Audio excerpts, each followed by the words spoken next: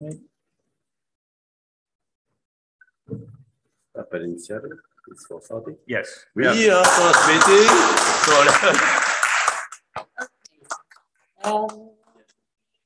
Okay, I had time to rehearse my speech, so now I'll do it a second time. Very welcome this morning here, the Argonaut Observatory, one of the oldest public observatories that we have in Germany.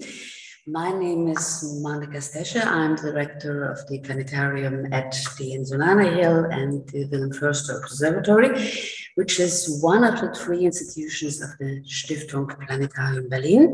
Stiftung Planetarium Berlin consists of the Argonaut Observatory as the oldest one, and we have my planetarium and the observatory since the 1960s, and a second large planetarium since the mid-1980s in the eastern part of the city in Prenzlauer Berg. And on behalf of our board, Team Florian Horn, who has a hell of a headache this morning, and so asked me to do these introductions. It was a very pleasant surprise that I came to talk this morning and would only work on my laptop. So a very warm welcome. I am very pleased that I can be here and introduce this wonderful kind of festival. For me personally, there's never been not a connection between art and science, since I read and do music, and for me it's never been something that cannot go together in a certain way. Also, if we have pop culture, if we have such things as Star Trek and all this stuff. And so that art and space come together is something very special, and I'm glad it can be here at this place where behind other people also Einstein stood and talked about his famous theory of relativity, which also in a certain way today, because everyone knows about it, or seems to know about it, or thinks to know about it, and that also connects in a certain way also art and space. And so I hope you have a very pleasant 3 days with a lot of interesting people and a lot of interesting lectures.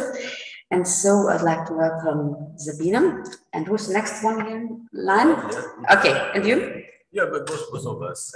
Yeah, thank you very much. Okay. I know it was a little bit of mulling around, but I know it's since about 45 minutes that would be standing here. Excellent. So, yeah, thank you very much for the welcome. And I think we are so pleased to be here in Berlin, a city of space, astronomy, research and culture, and also, of course, of art and political city, a lot of history. And so we are very proud and pleased to be here. Also in this beautiful place, Aschenhold Sternwarte Observatory. So, good. So we are looking forward to come back. Nice. Thank you, Monika. Thank you. So, hello, welcome to Space Renaissance. I am Bernard Froin, so I'm serving as the president of Space Renaissance International, but also I come from a background. We have a group we call Euromoon Mars. So these are researchers and students and fanatics of exploration of the Moon and Mars. And we came this morning with a battalion of young professionals also that serve as volunteers. And we were greeted in this beautiful place here, Aschenhold Observatory. For those of you that did not have yet the chance to visit, we are going to share some beautiful views of the exhibition. There will be also demonstration, and I encourage you to come again here after this teaser of this Space Renaissance Art and Science Festival. So we have, as you know, Space Renaissance International. It's a foundation that is targeted to promote and foster and prepare for civilian development towards space. And so we have actually with us the founder is also serving as so that's Adriano Autino. Bravo. And he's now serving as a vice president and also as our ambassador, and also is also coordinating the Space Renaissance Academy. Yeah. And so very active, and also he is also our Space Renaissance TV master. Thanks to him, we are broadcasting worldwide the event today. So thank you, Adriano. Thank you. And so we have also, we want really to appreciate our host, so we have some partners into the organization of this event. Also, we have the International Lunar Exploration Working Group that report to the COSPAR Committee for Space Research. We have also the IAF, International Astronautical Federation, in particular the ITACUS Committee for Cultural Utilization of Space, which I have the honor to share. And actually, Sabine Heinz, our local host, that will follow me in presenting and introducing the festival. Adriano are members of this. We have a number of quite interesting colleagues that are joining us for this Space Renaissance International Art and Science Festival. We have also some good collection worldwide with a number of organizations. So I want to mention also GALIX, an organization promoting also space development, in particular over the Pacific. And so we are planning to have a follow-up event in Hawaii. So they have to have a very good standard after the high level of preparation that we can see here. We have also a number of technical committees and humanistic committees that you will hear about what they are doing. But with no further ado, I would like then to invite and thank first our local host, the chair of the local organizing committee, Sabine Heinz. So she is vice president of Space Renaissance International, but she's also leading the German chapter of Space Renaissance. And she's an achieved artist and also space artist. And she has been very active also now to organize on all aspects, like all artists do. They do the thinking, but they do also the handwork and all the logistics. So thanks so much, Sabine. Let's get a big round of applause to Sabine and all the helpers. And I pass you the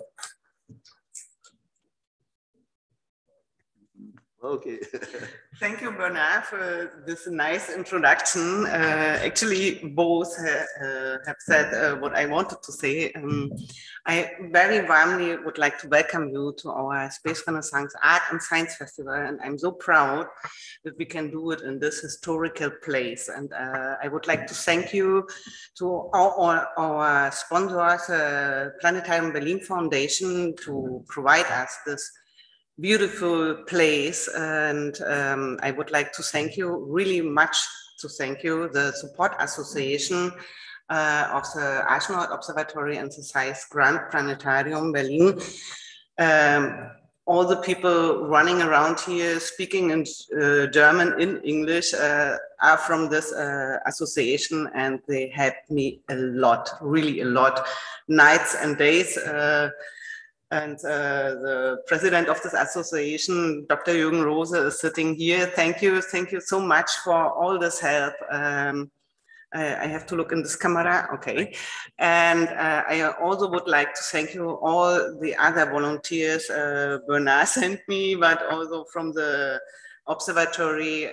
My friends are helping me, and this is really very, very nice. The Aschenholt Observatory was founded in 1896.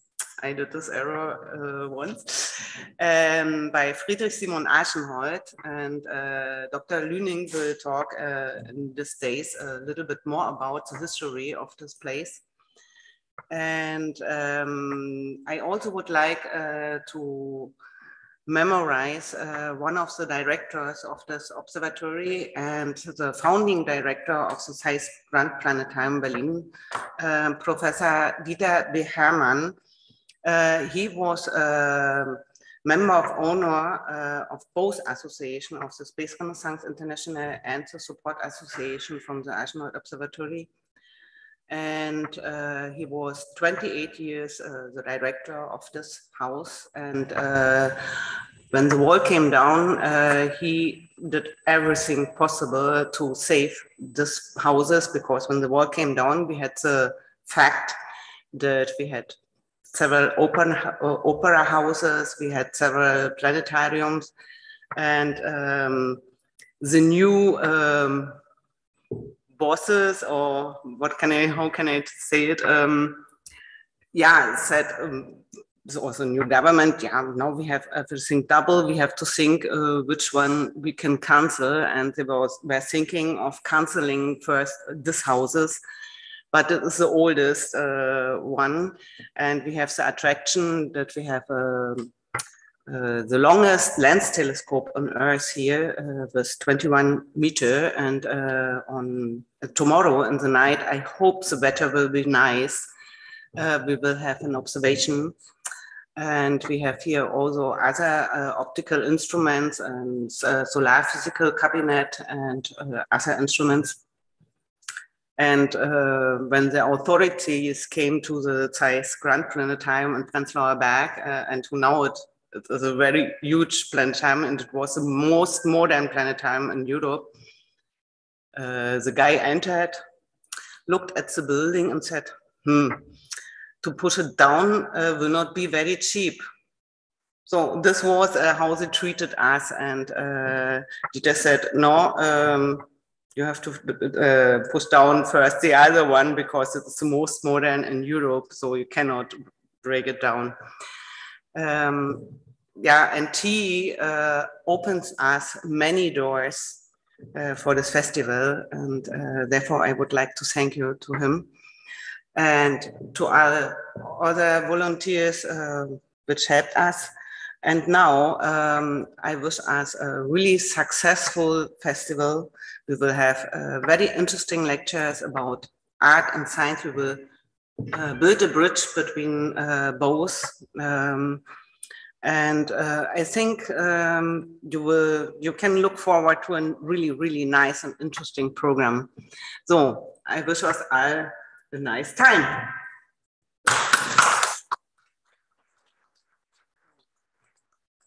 I would like to introduce our next speaker. It's Professor Bernhard Freund. He's our president, and he will talk about a program to boost the civilian space development. Thank you. Bernhard, the stage is yours. Okay, thank you, Sabina. Okay, so back now to present you also some context and vision towards the topic of civilian development for space.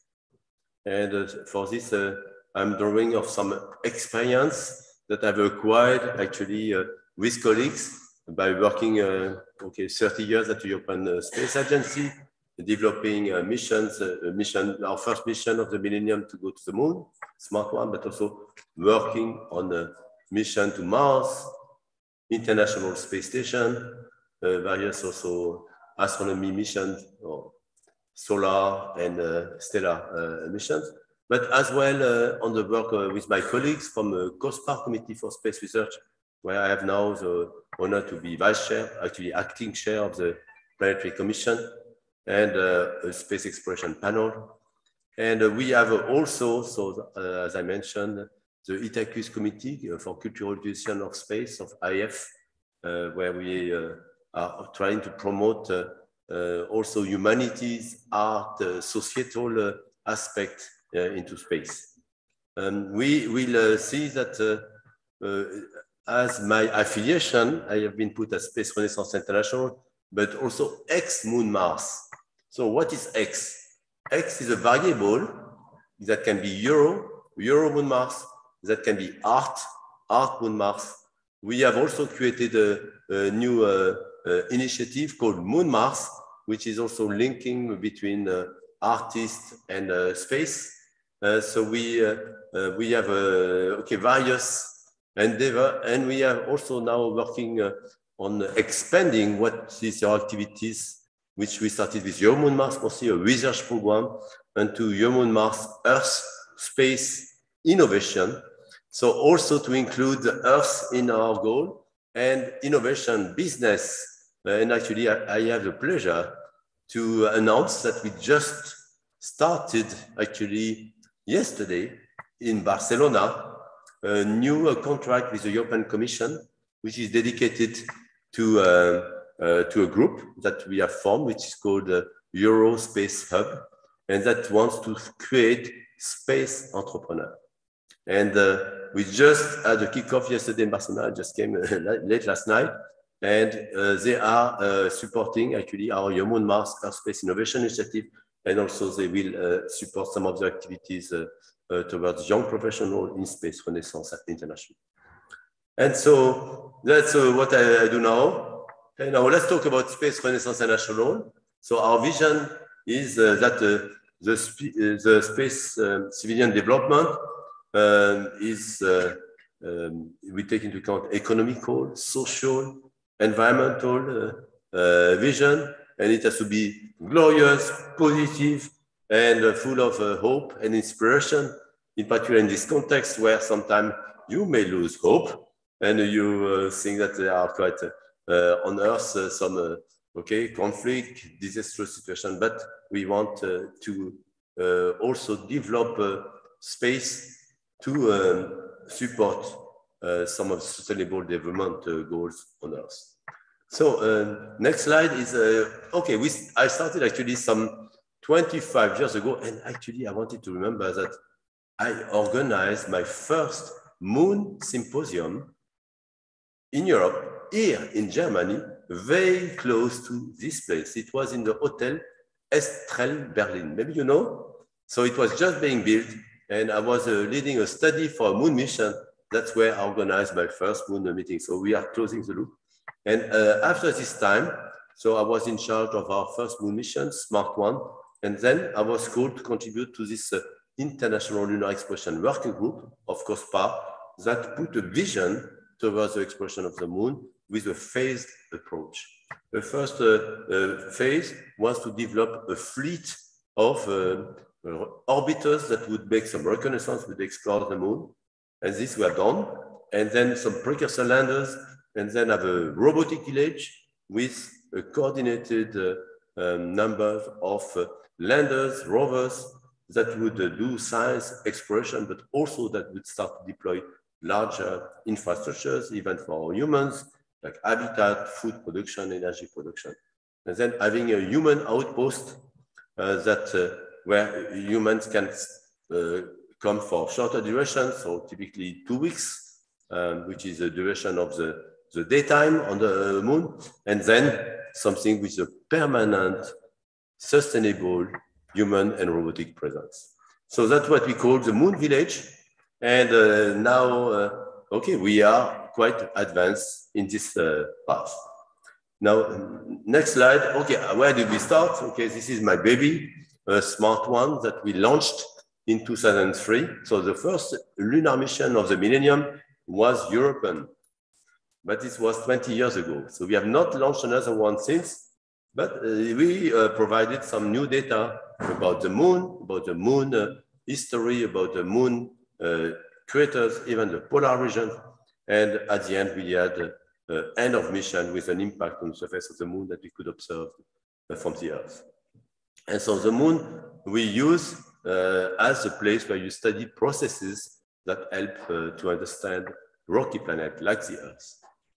So next slide shows that, so that's some images of the impact of Smart One, like we observed in real time, and we share that with the whole world. After Smart One, we were actually, thanks to Smart One, we were a focus of attention in Europe with all countries that were preparing lunar missions. And for instance, we started collaboration with Japan that prepared a bigger mission, Kaguya, that they launched in 2007 with a number of spacecraft actually, and they unveiled really new data about the gravity field of the moon, particularly from the far side, which was unknown in terms of gravity. And we had also a good collaboration with China that actually even used Mark 1 when we were around the moon to validate their ground telescope. And then they launched in 2007 their first mission, Chang'e 1, and then another one, Chang'e 2 in 2010. Then they had a lander, Chang'e 3 in 2017. Since they launched Chang'e 1, they have launched 7 spacecraft to the moon. So China really has been accelerating, and they have invited Europe to contribute some exchange of data. And also I was at that time leading the negotiation and the agreement that we had with the Indian Space Research Organization, ISRO, that launched a mission in 2008, and a mission where they had 6 instruments, international, and where they have really confirmed the presence of water on the moon. After this, we had a number of American missions, GRAIL, LADEE, Lunar Reconnaissance Orbiter, a big L-cross in Pakistan. So really all robotic fleet of orbiter and landers, and clearly we have started the robotic village. So our next path is toward a sustainable presence on the moon. And for this, this is, okay, we have a vision, we call it Moon Village vision, which is also a phased approach, but we use some advanced technology of Industry 4.0 or Space 4.0, new space, where we are going to launch some modules, and then we will use some of the regolith to protect some inflatable structures. We use rovers, we use 3D printing, and then we will have some more sustainable way to build moon habitat and expand the moon village. Now, there is also a vision to go from what we have invested in low Earth orbit. As you know, we have now 2 international space stations in orbit.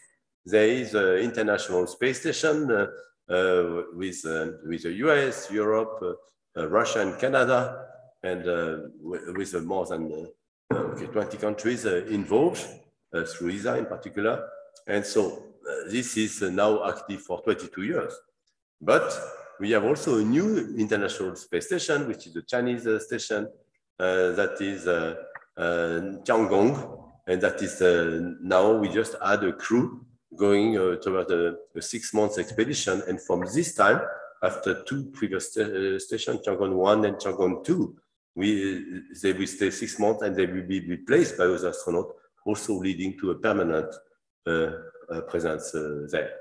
So it's quite amazing that historically, in the last 22 years, we had always a human in space. So humanity is not only restricted to our planet, we are already partly in space.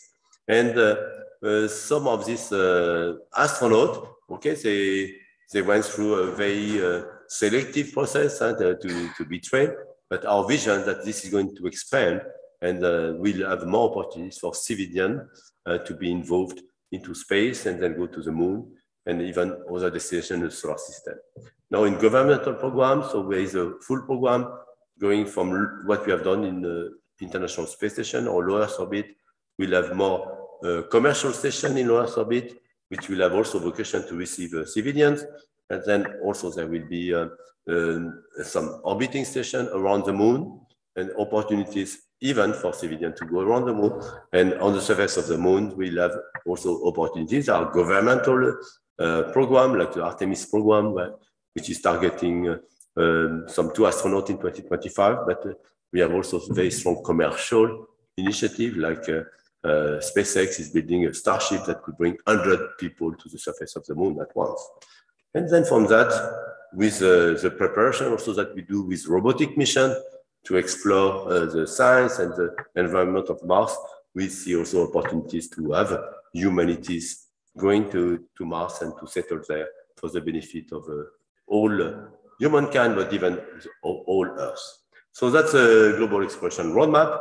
So the next slide shows in detail what is planned for the moon. So with the series, the next slide, so see, we have a well-defined mission which are approved, some precursors from various countries, and of course a big effort now is in Artemis 1 from the Artemis program, which is led by the US, And we will hear some news about Temis-1, where some of our big experts, rocket expert, Rocket is with us, and he's following very accurately what is the latest stage of the testing and the preparation.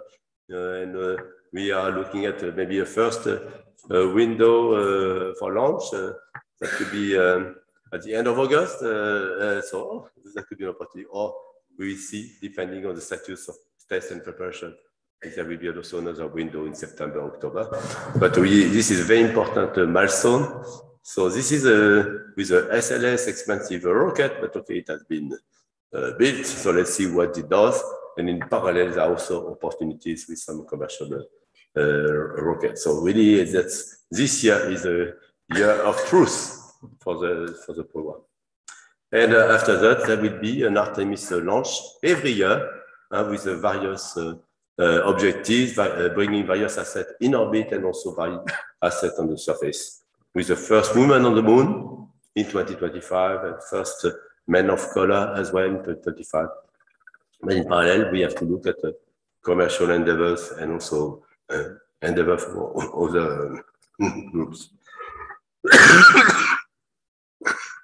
Next slide. So indeed, there are challenges for impression of the moon village. So if you click multiply, you can see we have to go there. Yes, I can do it also if you want. Yeah. We have to get there. So that's the rocket side. Next one, we have to operate, communicate, survive. Mobility is a key. Human and robotic partnership. Also, it's important to use resources that you have there. So you have much more resources there than in free space. And the new challenge now is that we are not going to do it only with government money. So we want to involve users that are going to spend maybe 80% of the budget. So that's where Space Renaissance International comes, because we have a vision okay, it's based on the philosophy on thinking and all over the world. And so we are trying to promote, promote the civilian development of space. So we have the founder here with us, Adriano, and he was also president for many years until 2021, which is a time when we organized a large Space Renaissance Congress. And at the end, we had a number of action plan recommendations for 5 years, and also was honored to be elected president. And we had also a number of other presidents. So our mission, we want to, no, I can do it. We can promote the expansion of civilization into space, and we want to involve space companies, individual institutions, space agencies, and we look at all this linked with economy, culture, and so on. And we have also a special program for education outreach. So we had various milestones in the build-up of our community. So we had the World Congresses in 2011, 2016, 2021, so national congresses. And we start to build also a good number of community and followers.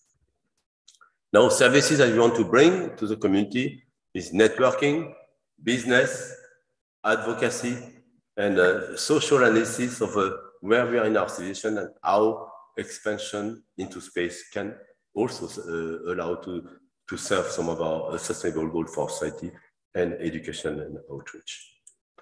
So we had our big congress that was in 2021. We had a number of top-level speakers, and so that participated. And what is important is the set of action recommendations that we are now trying to follow for the next 5 years. So one is going forward to the moon, another space debris recovery and reuse, enhanced life protection in space, experimenting with simulated gravity, also develop program with young generation, developing 100% reusable space, produce food in space, space safety and protection, even support space tourism industries, study option for space-based solar power. And we have also created a new branch of activities, support space-related art. And we have Sabine that is sharing an art chapter on this. And also a vision that now our society needs to go beyond the 17th Sustainable Development Goal by adding an 18th one, which is to bootstrap the civilian space, and it's going to benefit all society. So that's, in short, our vision. Okay. Okay. Sorry. Yeah. Next one. Yeah. And so, okay, we know also after we have done all this work, okay, we have the final event party, and like we have here, that in a good tradition. Next slide. So we are organized with a board of directors and a vice president. So you can see their face, and you can get familiar with that. This information is available on the website and coming from all continents. And we have developed also a Space Renaissance Academy with a space philosophy laboratory with a number of activities there. We have also a space development laboratory with a number of committees that are in particular following some of these 10 action plans that I have mentioned before. And we have, of course, some also activities like running a webinar every 2 weeks that is organized by Sabine. We have also some funding, Medici fund that we use for supporting young professionals. So this is available on our website if you want information. So this is also put in link with another academy that we have started with the Human Mars, where we developed a program for universities to train astronauts and space entrepreneurs. And for this, we just got received a new grant. So I want to advertise that, something where we do physical training, scientific and technical, also humanities training, as well as management training. And so this we will cover later. And let's go forward for Space Renaissance Art and Science Festival 2022. Thank you very much for your attention.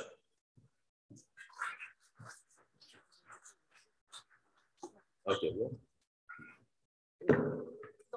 Thank you for your lecture.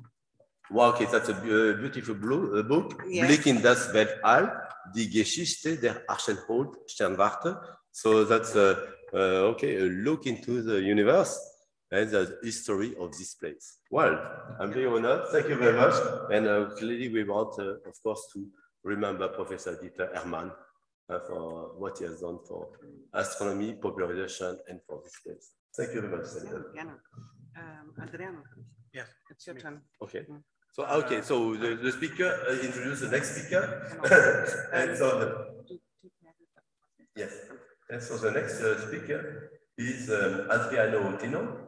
So the founder of Space Renaissance International and vice president of SRI. And his topic is a feasible utopia for the 21st century. Okay, so you do it from no, I will speak from here. And okay, let me change the camera for a moment. Okay.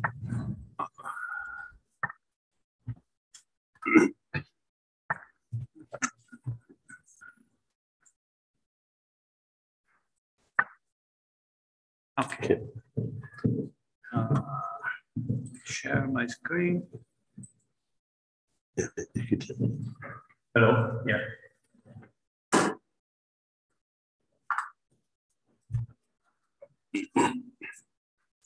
No, this is the wrong one. Okay, this is.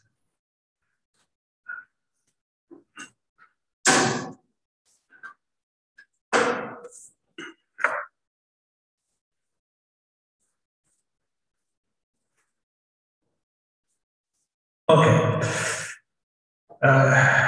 So the feasible utopia for the 21st century, in my opinion, should start now. We don't have to wait for 21st century for sure.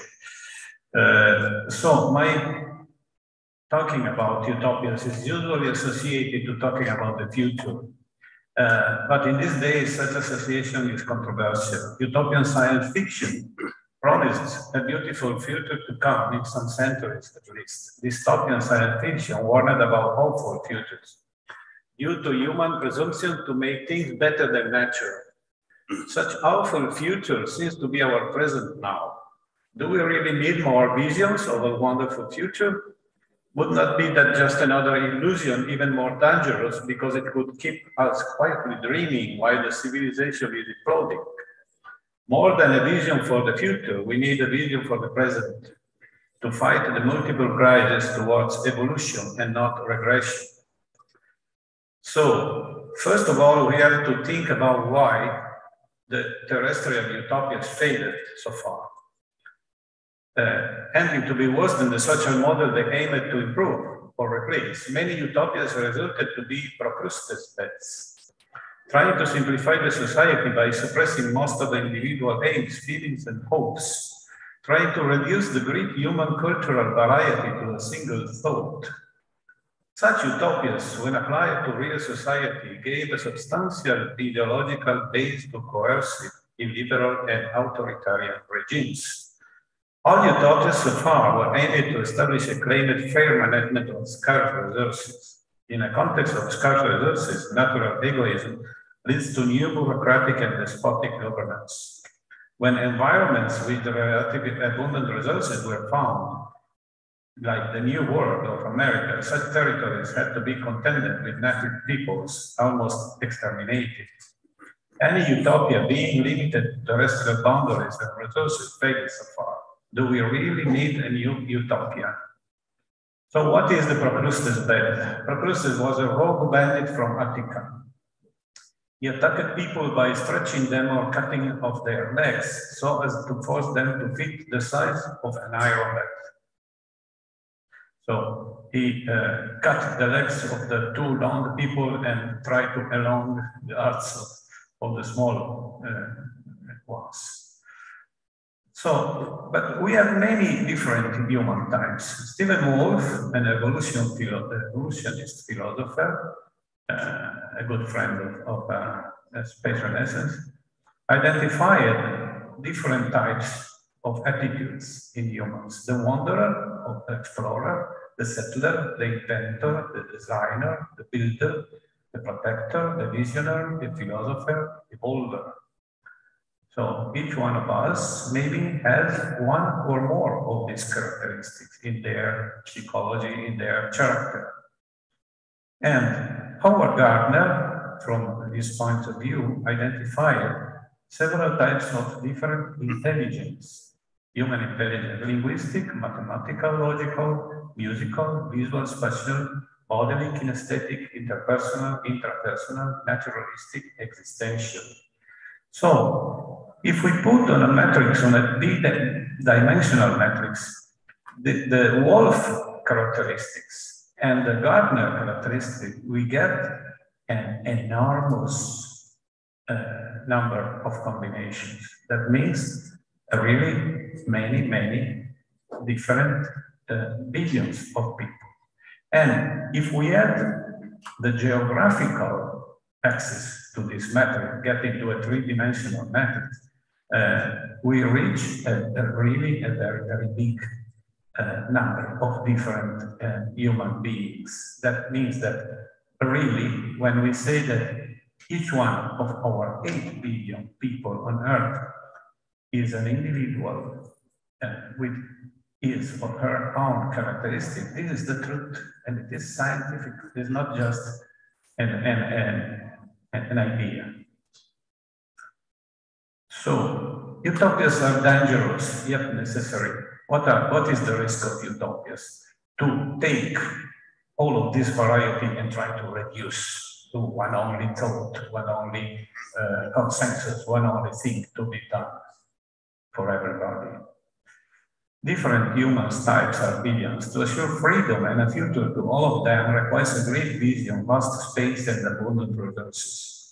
Human creativity is stimulated by a few main forces, concurrent and synergistic. Natural individual egoism aimed to conquer wealth and a high lifestyle. ideologies, big projects, and great visions, encouraging people to undertake entrepreneurial initiatives. Think about the example given by Elon Musk and Jeff Bezos. The generous aim to improve civilization. This is the spirit shared by many researchers in any field, science, humanistics, arts, philosophy. Applying a new heuristic to the history of utopias, such a system based on utopias were fragile systems, since they were based on 100% consensus, but very less than 100% inclusivity. More than a new utopia, rather we need an anti-utopia, not a dystopia, not yet another nihilist ideology. It will not suggest any particular governance or social model. Opposite, it will promise full freedom for each community to come to organize their society according to their agreed models, aims, and projects.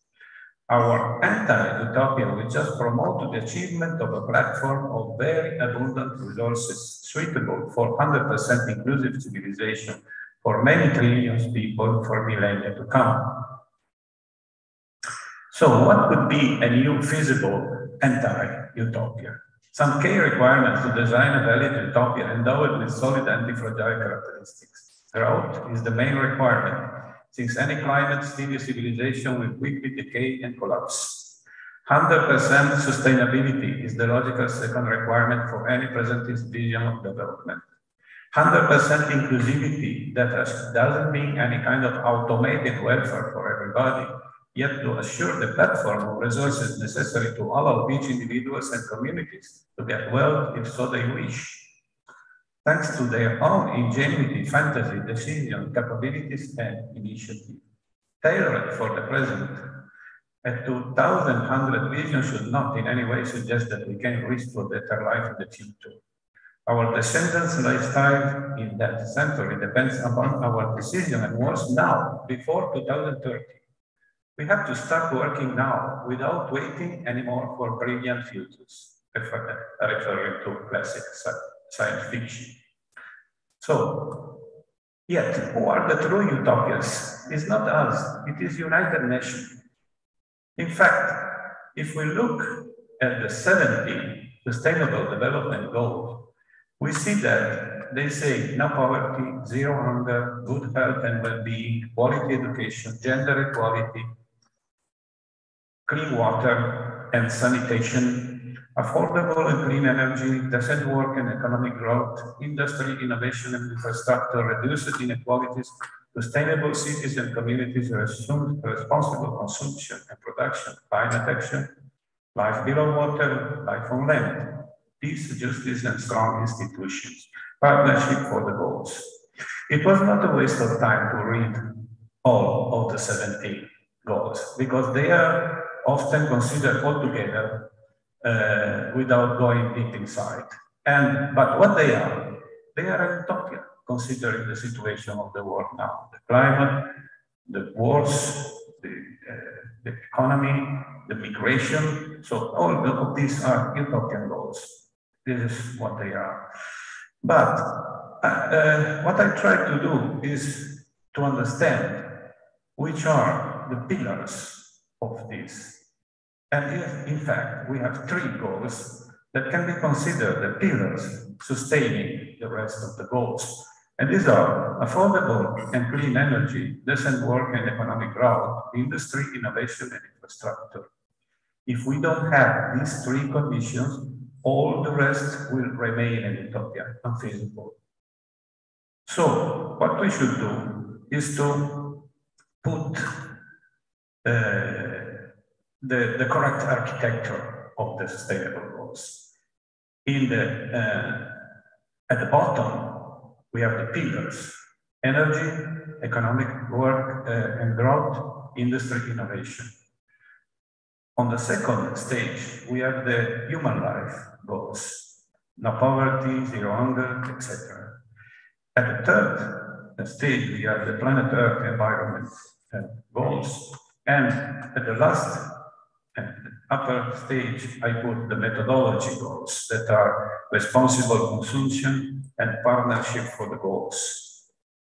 So, but the question is all of this sustainable? This is the question. The reality is that all of these goals will be sustainable only if we have an 18 goal that will be the real pillar of everything.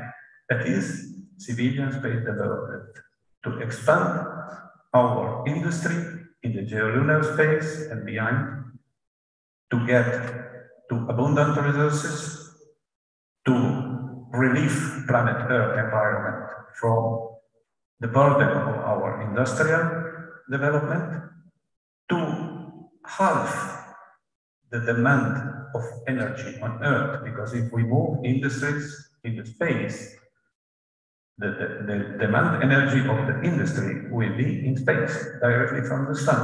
And on Earth, we will have only the demand from the cities. Think about that.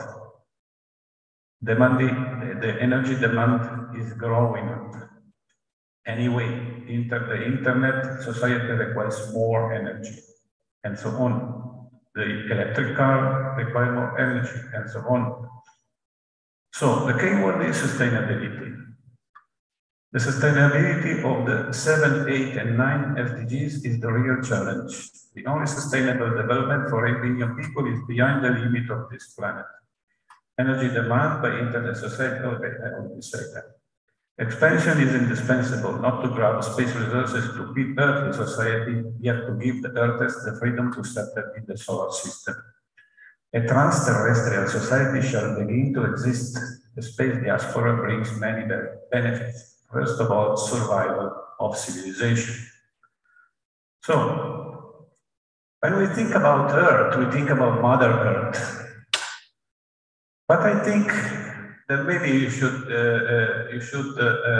represent Earth like a fat guy, a fat man, that is a bulimic guy, abandoning his weight all around himself, space debris, needing a slimming treatment more than to swallow more food from lunar and asteroidal raw materials. Space resources should be used in space to develop space infrastructures, habitats, and industrial settlements. So, are you missing Mother Earth? Yes, I am. Here is Mother Earth. And the children of Earth are ready for their primary school, what Kate and Kraft Erike call development stage 1 of the moon. When children grow up, they start moving out of home, and the mother get young again, can draw their Mother Earth can draw her breath. Some benefits of civilian space development.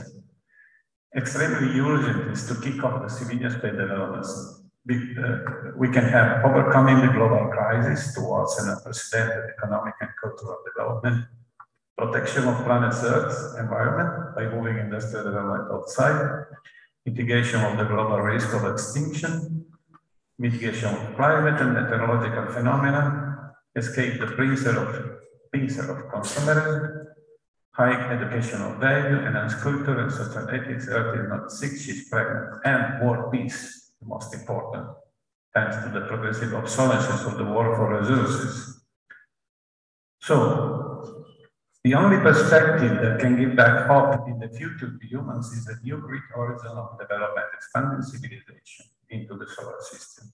Any advancement, however slight, in any branch of human activity is caused by too powerful and unstoppable motivation. The intention to improve the individual's chances of survival, the lowest levels of Maslow's scale of needs, the desire to help improve the conditions of existence and pursuit of happiness and communities, and especially as a whole, highest levels of Maslow's scale.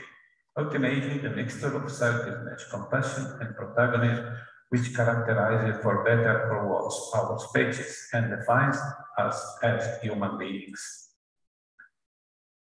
So, the 21st century, the development stage 1 of the space utopia. The richness of human patrimony in our culture of the diversity with the safeguarded Wolf, Gardner, and Maslow. Nature will be allowed again to do its preferred job, growth, differentiation, evolution. Our utopia technically will be a non-utopia or an anti-utopia that's different from a dystopia, or better, an eutopia, a feasible happy place, from the Greek term eutopia. never realizing again any progress there. Unlike the American frontier, there are no indigenous peoples on the space frontier, no need to fight. So going to the end, I want to recall the Maslow hierarchic needs and utopias. From the basic ones that are the biological, the safety, love and belongingness, esteem and reputation, to the growth needs, cognitive, aesthetic, cultural, self-actualization, transcendence. And we can note that the classicist utopias only insisted on the lowest levels of the Maslow scale, while a humanist utopia for today, space expansionist utopia, will consider all these the needs. Why? Because we can have the platform, the material platform to realize that. So from each one according to their creativity and availability, to each one according to their desires and capacity of imagination. For man does not live by bread alone. The superfluous is indispensable. Okay, so I can go ahead, just giving a flash of what could be a development stage 1 of a civilian space development. It involves synoptic prospecting of geolunar space, cis-Martian space, asteroid belt, detect metallogenic or mineralogenic provinces, and to obtain other advanced information for industrial site selection. Emphasis on oxygen, water, basic life supporting elements, raw materials suitable to produce fuel, raw materials suitable to infrastructures construction.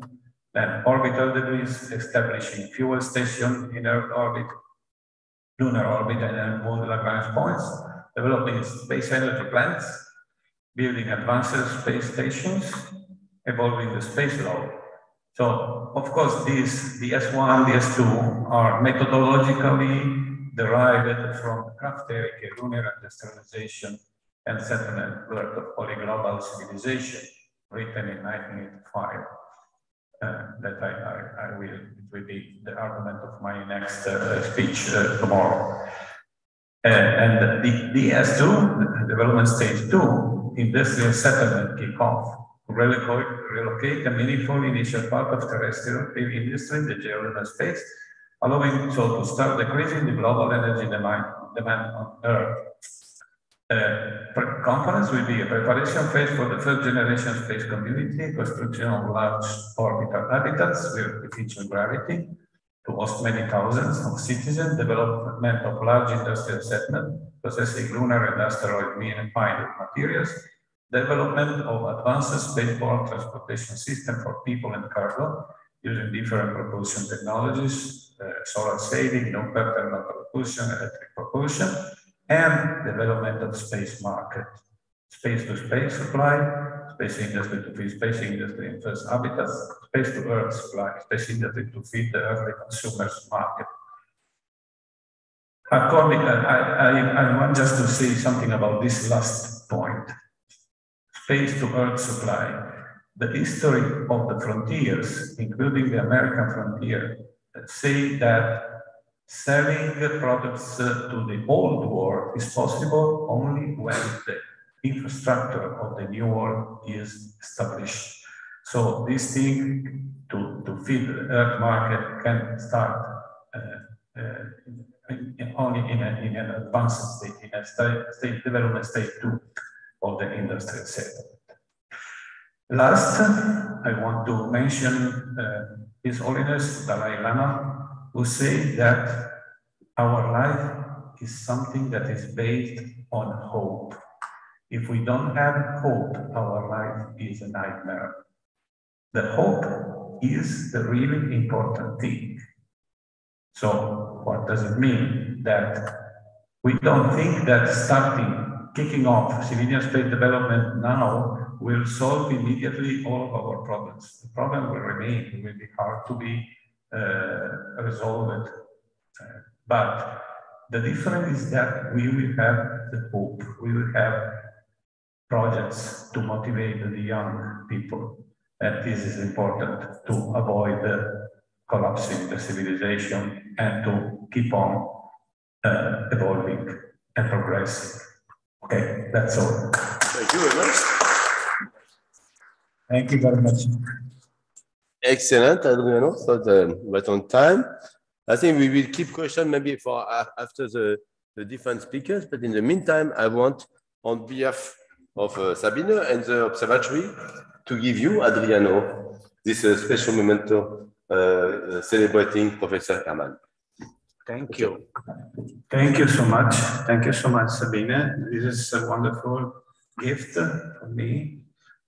Blicking das Weltall, okay, is a book by Professor Dieter Emmert, who sadly passed away a few months ago. Okay, thank you. Thank you very much. Good, excellent. So the next speaker now is Professor Michael Walter-Matte from Bochum. That I had the pleasure to have a number of programs together, and he even came with his cohort of students to ESTEC, and he's going to talk about will there be Sundays on Mars? So, of course, Professor Walter-Matte is an expert in space theology, and we have heard also him at a number of events, but let's see what he has to say about Mars Sundays. Thank you, so did you load it already? No, I haven't. Can we? Okay, that's great. Thank you so much. How do we want to do that? Do I use that microphone? Yeah, you can use. We can use this camera, and we can use. Yes, we are on that camera. But okay, I have to. He can speak also without slides, so he will. Yeah, he will start. exactly. I can just stop talking and. Okay, so thank you for the opportunity. I'm a theologian from the Ruhr University in Bochum here in Germany, and I've just had some interesting thoughts during Adriano's talk, and I think I will touch on some of those. So the title of my talk is "Will There Be Sunday on Mars?" which I actually won't be talking about. But maybe in the end, in the questions, we can relate to that. Let me start by going into the history of space exploration and religion. When on Christmas Eve, 1968, and that is going to be the second slide, Apollo 8 flew around the surface, around the moon, in the orbit of the moon. The Apollo astronauts did something at that time, in their mind, not so controversial, but in what happened afterwards, very controversial. They read from the Bible. They read from biblical scripture. And can I use this thing? Does that work? No, it doesn't. No. Just a moment. I have to adjust. Yeah, no problem. So they read from scripture, right? They read from the first chapter of the Bible. In the beginning, God created the heavens and the earth was void and without form, and so on and so forth. And at the end of the reading, they even had the audacity to bless the population of Earth. Now, there's two things that happened there. The next day, the president of the American Atheist Association, Madeleine Murray O'Hair, sued the US government for spending tax dollars on sending religious messages from outer space. And the funny thing about that is that went all the way to the Supreme Court, and the Supreme Court tossed it out using the argument that the Supreme Court of the United States of America has no jurisdiction over lunar orbit. So NASA got off with a slap there. And the interesting bit about that is if you go back to the history of religion and space exploration, having no jurisdiction in lunar orbit could actually be an interesting argument when it comes to what the Obama administration did in regards to being able to mine resources in outer space. Who gives whom jurisdiction over those resources if the US Supreme Court had no jurisdiction for religious messages in outer space? I'm just saying that because I think it could be an interesting argument in the past. Yeah, just Barger. You can do it yourself. I can do it myself. That's great. Okay. So what happened then, and I'm just going very briefly through the history of space and Christianity. So reading from the Bible, that was actually a Jewish Christian thing that happened. Then when Apollo 11 landed on the moon, they celebrated, the first thing they did, they celebrated Holy Communion on the moon after they had made sure that they would survive the landing and be able to lift off again. And they did not advertise that on the radio, right? Because they had been sued before. So Christianity played a big part in American space exploration, at least. I'm not going to talk about lunar Bibles. If you want to learn about that, talk to me later. Hang on, this is the right switch. Nowadays, still rockets are being blessed by priests, especially in Russia, Orthodox priests. There is Christmas celebrated on the International Space Station, and if you look at the upper part of that picture, there's even a crucifix up there and some religious icons. So there is religious spaces in outer space when humans go there. This is actually a picture that is 6 years older. Nowadays, Christmas is no longer celebrated in this religious sense, but with the universal symbol of the stocking and the Christmas tree. So as religion is transforming on the surface of Earth, it also seems to be transforming in outer space. What is true for Christianity is also true for other religions. As an example, Judaism, when the first Israeli astronaut, Ilan Ramon, flew on the ill-fated Columbia mission that then burned up during re-entry, he asked two Jewish scholars, two Jewish rabbis, before he went, how he could live Judaism in outer space. And that was, for instance, interesting in regard to how do you keep the Sabbath in outer space? Just very briefly, Sabbath from dusk on Friday evening. So when the first stars, when the sun sets on Friday evening to when the first stars appear in the night sky on Saturday, it's 24 hours usually. In Earth orbit, that's 90 minutes. So how do you do that in Earth orbit? Do you stop working every 6 times 90 minutes, or is there another rule? And the obvious rule for that was you adhere to the 24-hour rotation of the Earth because God created it that way. And who are you to change that rule? Similar thing for that doesn't, oh yeah. For Islam, here the pressing question that got in the news was, in which direction do you pray if you're a Muslim in outer space, right? If you're a Muslim on the surface of Earth, and if you are in Mecca, you pray toward the Kaaba. If you are outside of Mecca, you pray in the direction of the geographic projection of Mecca. But what do you do when you're in outer space, right? You can imagine orbiting the Earth 90 minutes per rotation. This astronaut, the Muslim astronaut from Malaysia, being asked that question, said, Allah wants adoration, not acrobatics. And the rule is similar to what Judaism said. You just adhere to the same rule that has been within Islamic tradition for centuries. You pray to Allah with having it in your heart to pray only to that God and not to some other God. So there's solutions within religious tradition to uphold said religious tradition once you go to outer space and plan to return to planet Earth. But what if you just go to outer space? What happens with religion if it comes from outer space even? This is a memorial for the astronauts that died during the so-called space race that is on the surface of the moon. Interesting story about closer. Oh boy, I'm sorry about that. Interesting story about this little astronaut figure there. The artist was supposed to stay anonymous as not to benefit from space exploration. After a couple of years, the artist revealed himself, and that got the astronauts who put that up on the moon into trouble. So there's this weird connection between having religious icons, having places of memorial in space, and all this jurisdiction thing that comes with it. The next image is a soccer ball. That is the last survivor of the Challenger mission.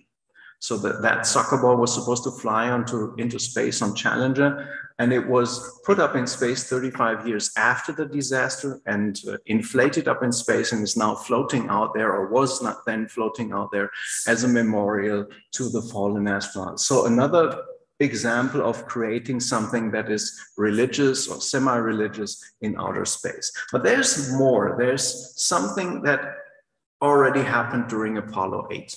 And that is called, Frank White coined that term, the overview effect. The effect when what happens to astronauts when they look at the Earth from the outside. And that seems to not only change astronauts in a profound way, but also changed Earth culture. Here's a quote of what the overview effect does to you. That's from Ed Mitchell, Apollo 14 astronaut. Just read the last two sentences. From out there on the moon, international politics look so petty because you look at the whole Earth as at the Earth as a whole. You want to grab a politician by the scruff of the neck, drag him 250,000 miles out and say, look at that, you, and I won't read that. So there's this notion that when you are out there, you get this brand new perspective on everything that changes yourself and your relation to humanity completely. Here's another example. You don't even have to go to the moon for that. You can experience that from Skylab, so from Earth orbit. The result is that you enjoy the life that is before you. It allows you to have inner peace and to show you that that is not only an American thing. Suddenly, cosmonaut Oleg Makarov, suddenly you get a feeling you've never had before. You are an inhabitant of the Earth. So the overview effect, relates humans in a very special way to their home planet and to the society that exists on said home planet. But what about this? What about what Buzz Aldrin called magnificent desolation? The experience of being somewhere out there where there is no humanity.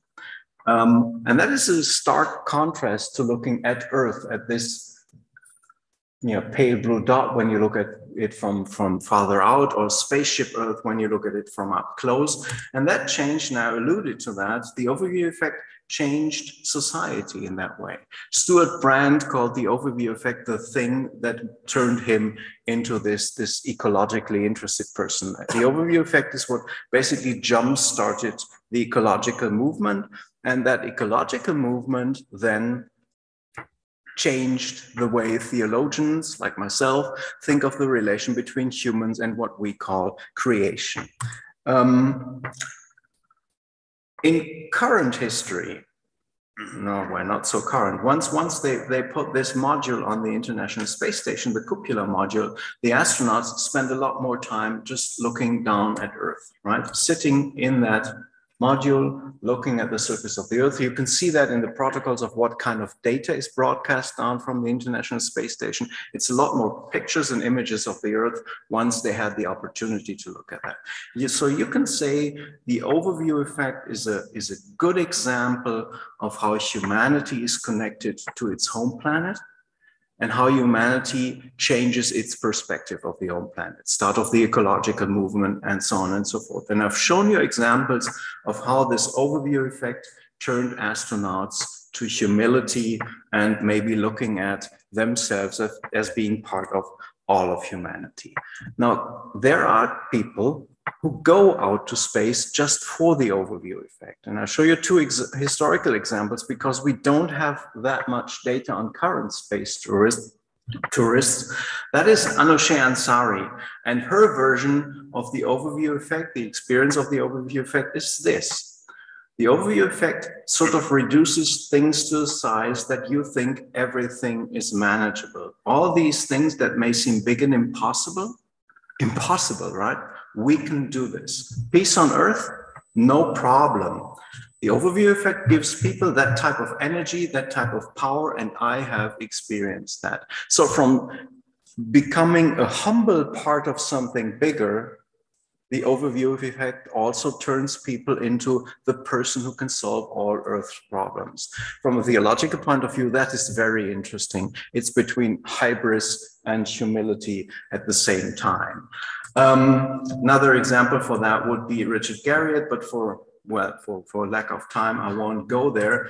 Let me just say that the overview effect seems to be one of the reasons, and you can see that with this cupola window installed on that spacecraft, but also on other spacecraft. The overview effect seems to be one of the reasons why people want to go to space. Jeff Bezos said he wanted to fulfill his boyhood dream. So is that overview effect something that can help us overcome our problems when we are still tied to Earth, or do we need to go outside of Earth? And as a theologian, there are, oops, sorry, I'm clicking the wrong direction here. No, I'm not. What happened? We just went, this thing needs an exorcism. We just went in the wrong direction. Just jump through this briefly. As a theologian, this is an interesting example for me, and that could also serve as a very interesting example for what you've been talking about in the talk before. That is an artist's concept on the temple of the surface on the moon. It's on the rim of Shackleton Crater, and the characteristics of that temple are that you can only see the Earth for part of the time. So that is the one spot on the surface of the moon, or not the one spot, but one of the spots on the surface of the moon, where you have to face the fact that you cannot experience the overview effect all the time. So you lose your connection to Earth. And that may change humanity in a rather different way than what I've just showed you when they are able to experience the overview effect. This temple is also going to be at a place where there's a good deal of sunlight. So this is going to be one of the very contested spaces on Earth, maybe a good place to put a church. If we go further out there, expand into outer space, there will be several different problems. And how do we deal with places like that, with magnificent desolation, is, I think, one of the more interesting aspects. Because when you look at something like an uninhabited, inhospitable place in the universe, and there are colleagues of mine who say we should not settle that because it is the way it is and it has value of its own, then you need to ask the question, where does that value come from? Who assigns that value? Do we as humans assign that value and hinder ourselves from going there? Or is that a religious argument that basically says that is a virtue that was endowed on the moon by God, and it shouldn't be changed the way it is? And then you have this conflict between what do humans do in the larger universe, what are humans allowed to do in the larger universe, and what are the qualities of said universe having been given to it from the outside. So people who argue that you shouldn't settle the moon, in my perspective, might use religious arguments, oops, we're going somewhere else, might use religious arguments, although they don't want to. And the other interesting bit is what happens when this happens. What happens when the astronaut comes, and you all see that the real catastrophe here is not what happens in the background, but that guy is never going to drink that beer. So what happens if the Earth is going to be... because when I do something... What happened? All right, I'll just keep talking. What happened if that catastrophe happens? Do we use that religion model? Do we use the Ark to send all of Earth life into outer space? And if we do that, who do we send? We've just heard from Adriano that it might be a great idea to become a solar system civilization. You could well make an argument based on religious theological arguments that it might be a great idea to send other Earth life and not go ourselves, because we are really high maintenance creatures on this planet. Maybe send the low maintenance creatures and let something like evolution, creation, run its course somewhere else. I don't know how I'm doing for time. When you said 5 minutes, I was almost out. So these are the things I would like to pose to you, the questions I would like to ask of you, and we already have solutions for that. Or you can just let me go to the end of this. We already have solutions for that. Something like planetary protection rules. And I'm the co-author of a paper that basically asks the question, if we have a rule for contaminating or sending our life to other celestial bodies in the solar system, and that rule is this rule, limit to 10 to the -4 the probability of Earth life grabbing hold. Why is it that rule? What is the argument behind that? In this case, and we show that in the paper, it's a technical argument, but shouldn't there be an ethical argument?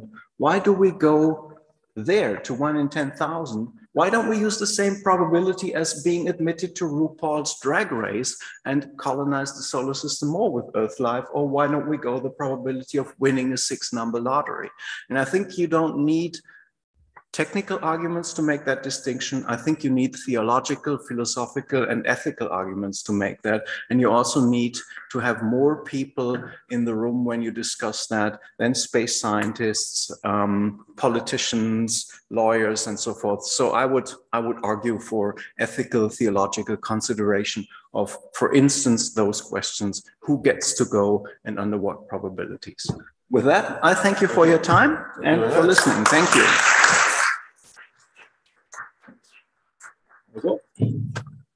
Thank you. And don't leave, because I want also, on behalf of the Arsenal Stadtwarte, to give you this breaking.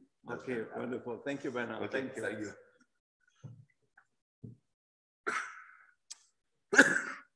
So we are time for coffee break. Yeah. And we'll continue at in 20 minutes. Yeah. Just one short information. We have to order the dinner. Please, who has not done it so far, look at the menu, because we have to order the menu. Yeah, but it's not for the for the public. At the reception desk there is a list, and please write or choose your dinner. Thank you. Kannst du das auch noch machen? You have to go to the reception desk and to choose the dinner you want to eat, because I have to order the dinner you want to eat. The dinner. Yeah, can you go to Ute and do it now? Yeah, because I have to order. You have to set your station in the other room. Yeah, but it's 1 minute. It's 1 minute. You look at the menu Let and me do something like that.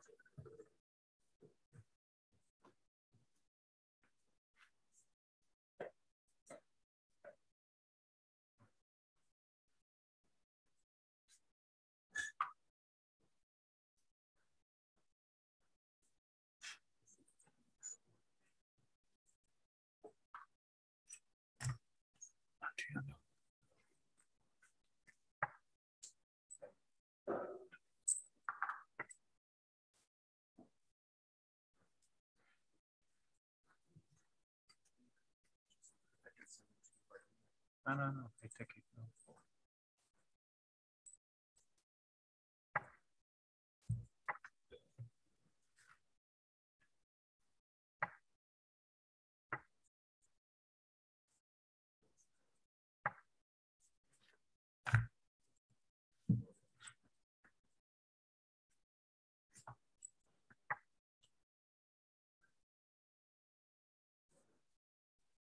Okay. Thank you. Beautiful presentation. Beautiful presentation.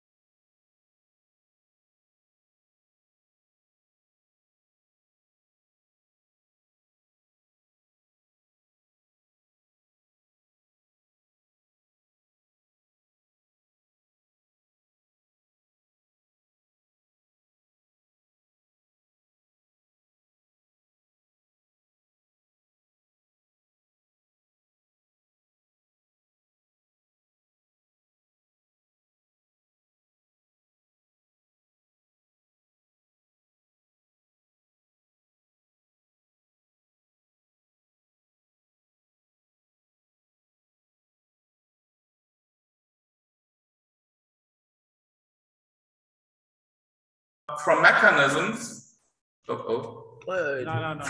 mechanisms that were basically protected from UV light. And there's different kind of biochemical ways how to do that. So you can have chlorophyll. There's very different types of chlorophyll. There are also carotenoids or bacterial rhodopsin. And the way to get bacterial rhodopsin to do that is very different than with chlorophyll. Oh, and this is actually a rock from the Atacama Desert. That's cyanobacteria, and I turned that around, and it's on the underside because it's protected from UV radiation. It still gets enough light, and it's also moist, so it still can grow over there. Let's look at endosymbiosis, because endosymbiosis led to the invention of mitochondria, chloroplasts, and even the nucleus. So with that, we have the first eukaryotes. And this is an event that's still all the time occurring, even between animals and archaea. We don't know really whether it evolved from parasitism or incomplete digestions. There's many ways that it can occur. So this is also a many paths event. And actually here as an example, that is lichen, that's a symbiosis between fungi and algae or cyanobacteria. We have major transition sex. This, of course, in the human way, we know that it works with chromosomes. There are several different ways to know how to do it. For example, fungi have between 1 and 12 mating types or genders. And there's a lot of organisms actually that do not sexual reproduction, like rotifers. And so that is something that is probably not a major innovation. This is just one way how it works. And of course, you know, if you need a partner for reproduction, that has some challenges as well. So I don't think really that is one, but there's different ways to do that as well. Multicellularity is one that is often kind of used. And if you look at the branches of the eukaryotic tree, then there's a lot of forms that are just next to each other. Some of them single cellular, some multicellular, some can do both. And the myxobacteria here on the picture are a great example because they can switch from single cellular lifestyle to multicellular lifestyle and back. So what is for us a major leap for, you know, the evolution of life, for biology, it is really not. Then we come into intelligence. So we are not the only intelligent species on our planet. There's also octopus, whales, birds, for example, crows, primates. So there's a very different animals, and that is probably a result of predation, because in general, the predator has to be smarter than the prey. So if I'm a lion and I want to eat you as an antelope, I have to anticipate what you do in the future to go and grab you and eat you. If I'm wolf, I have to be even smarter than the lion because I'm not that strong. And while I'm hunting a big animal like an elk or so, I have to communicate with my fellow wolves and also not getting hurt. So this is something that evolves then in some kind of species as an adaptation. Now we have technological intelligence. Of course, that is a little bit more difficult. And again, this is something what we cannot really say because that happened only once, as we know, on our planet. Certainly what is needed is being a social animal. We will refer to natural-born cyborgs. We have high dexterity in our hands. And of course, our development was aided by the invention of fire, language, and the heat engine. But again, since it only happened once, we really can't say for sure. So if we summing up, then we can say that the many path process can be shown for all major transitions. And, you know, I haven't listed all this ones are really in the book listed. Except for the origin of life and the rise of technological intelligence. So we know that the origin of life didn't happen as we imagined once, you know, after the Miller-Urey experiment, that we have a primordial soup, we have some lightnings inside, some chemicals, and voila, the amoeba crawls out of it. But from what we understand, all the ingredients were there and everything happened really fast. But we don't know for 100%. So if the origin of life is extremely unlikely, then we would live in a rather empty universe. But not, if not, in a cosmic zoo. That means, you know, we don't know about technological advanced life because that happened only once. But to get to the animal or plant stage shouldn't be that challenging, especially if you have a lot of time. And so if you like to know more, well, the book is Cosmic Zoo, Complex Life in the, on Many Worlds, and more detailed in Life in the Universe. There's actually from the Cosmic Zoo's book is a German version, and I couldn't help myself to write a science fiction novel. That was really fun. And if you want to look at my blog, it's searchforlifeintheuniverse.com. Thank you.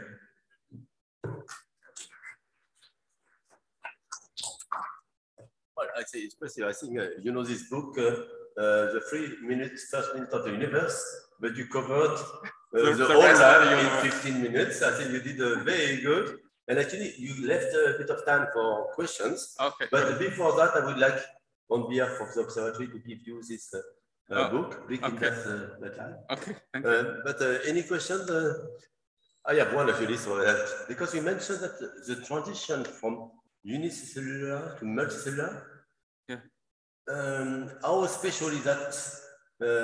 Because I was told that maybe we had conditions on Earth which were stable enough that we had a transition to multicellular that are more more probable than in other worlds. So and multicellular, this leads to us in a sense. So so if we have only unicellular organism in the universe, okay, how is your zoo?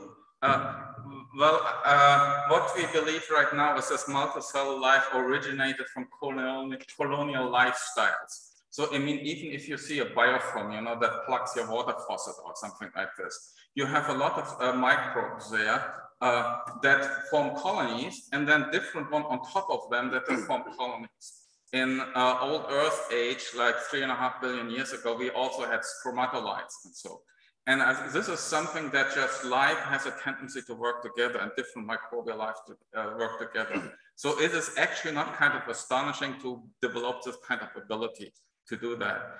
And like I said, if you look at the tree of life, there's so many organisms that basically is on the same level, on the same branch of tree, and they're either single cellular, multicellular, or they can interchange. Oh, okay. Interesting. So, any questions? Yeah, please.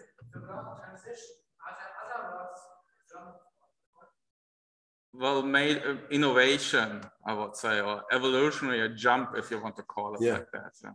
Okay, yeah. So, like in physics, we have a various change of state. We have this huge transition. Okay, please, Werner. I have a question. You don't prove repeat. Life maybe have come from the universe by asteroid impacts. So, can you repeat the question? The question was whether there's any proof that life came from asteroid impacts. Proof not. There's hypothesis that Earth and Mars life may be related because, you know, for example, it could have a major impact on Mars, and then the meteoroids on Mars could have basically spawned life on Earth because Martian conditions, the habitability was earlier on was better than on Earth, or, you know, at least comparable. So the Martian meteoroid LH84001, what one study showed that the interior of the Martian meteoroid was never heated more than 40 degrees C. And of course, if you're within the rock, you're protected as well. So in the principle, what was shown that the mechanism would work or could work, and that this could have happened, but we do not have any proof. It could also be that Earth life, early life, kind of seeded Mars life with the other way around. But since the sun is a major gravitation, most of the flux goes from Mars to Earth rather than Earth to Mars. But, you know, since they are relatively close together, you could have that kind of transfer, but there's no proof for that.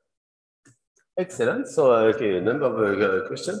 So we move to the next talk. On the program, we had a talk on Space Philosophy Laboratory, but Dr. Eusier was not able to attend. But on this topic of Space Philosophy Laboratory, I presented a number of activities that we have, and you can see that on the website. So we have then Dr. Seth Shostak with us. We will expand a bit also some of the realm of what he's going to talk about, and we give him also a bit more time. And but we're starting by answering the question, or addressing the question, maybe, why haven't we found the aliens? So Seth Shostak, you know, is a well-known member, researcher from the SETI Institute, you know, the Search for Extraterrestrial Intelligence, which encompasses actually not only the search, but also a lot of supporting research and activities and popularization activities linked with the SETI. And so, and he's a well-known figure speaking in a whole media. So we are very pleased to have Seth Shostak with us today. Thank you very much, Bernard. Okay, well, Dirk has set up my talk by convincing you that there ought to be a lot of planets with life and that there ought to be a lot of planets with intelligent life, because intelligence has certain advantages. Maybe some of you may have experienced this personally. I haven't, but that doesn't contradict the hypothesis. In any case, I'm going to talk to you a little bit about why SETI has, I won't say failed, I don't think that's the right verb, but SETI has not yet found the aliens. And SETI, which is, by the way, almost my name is Seth, and so I guess it's Search for Extraterrestrial Homochirality, somebody said. Anyhow, SETI has not found the aliens, and is there a good reason for that? How do you explain that?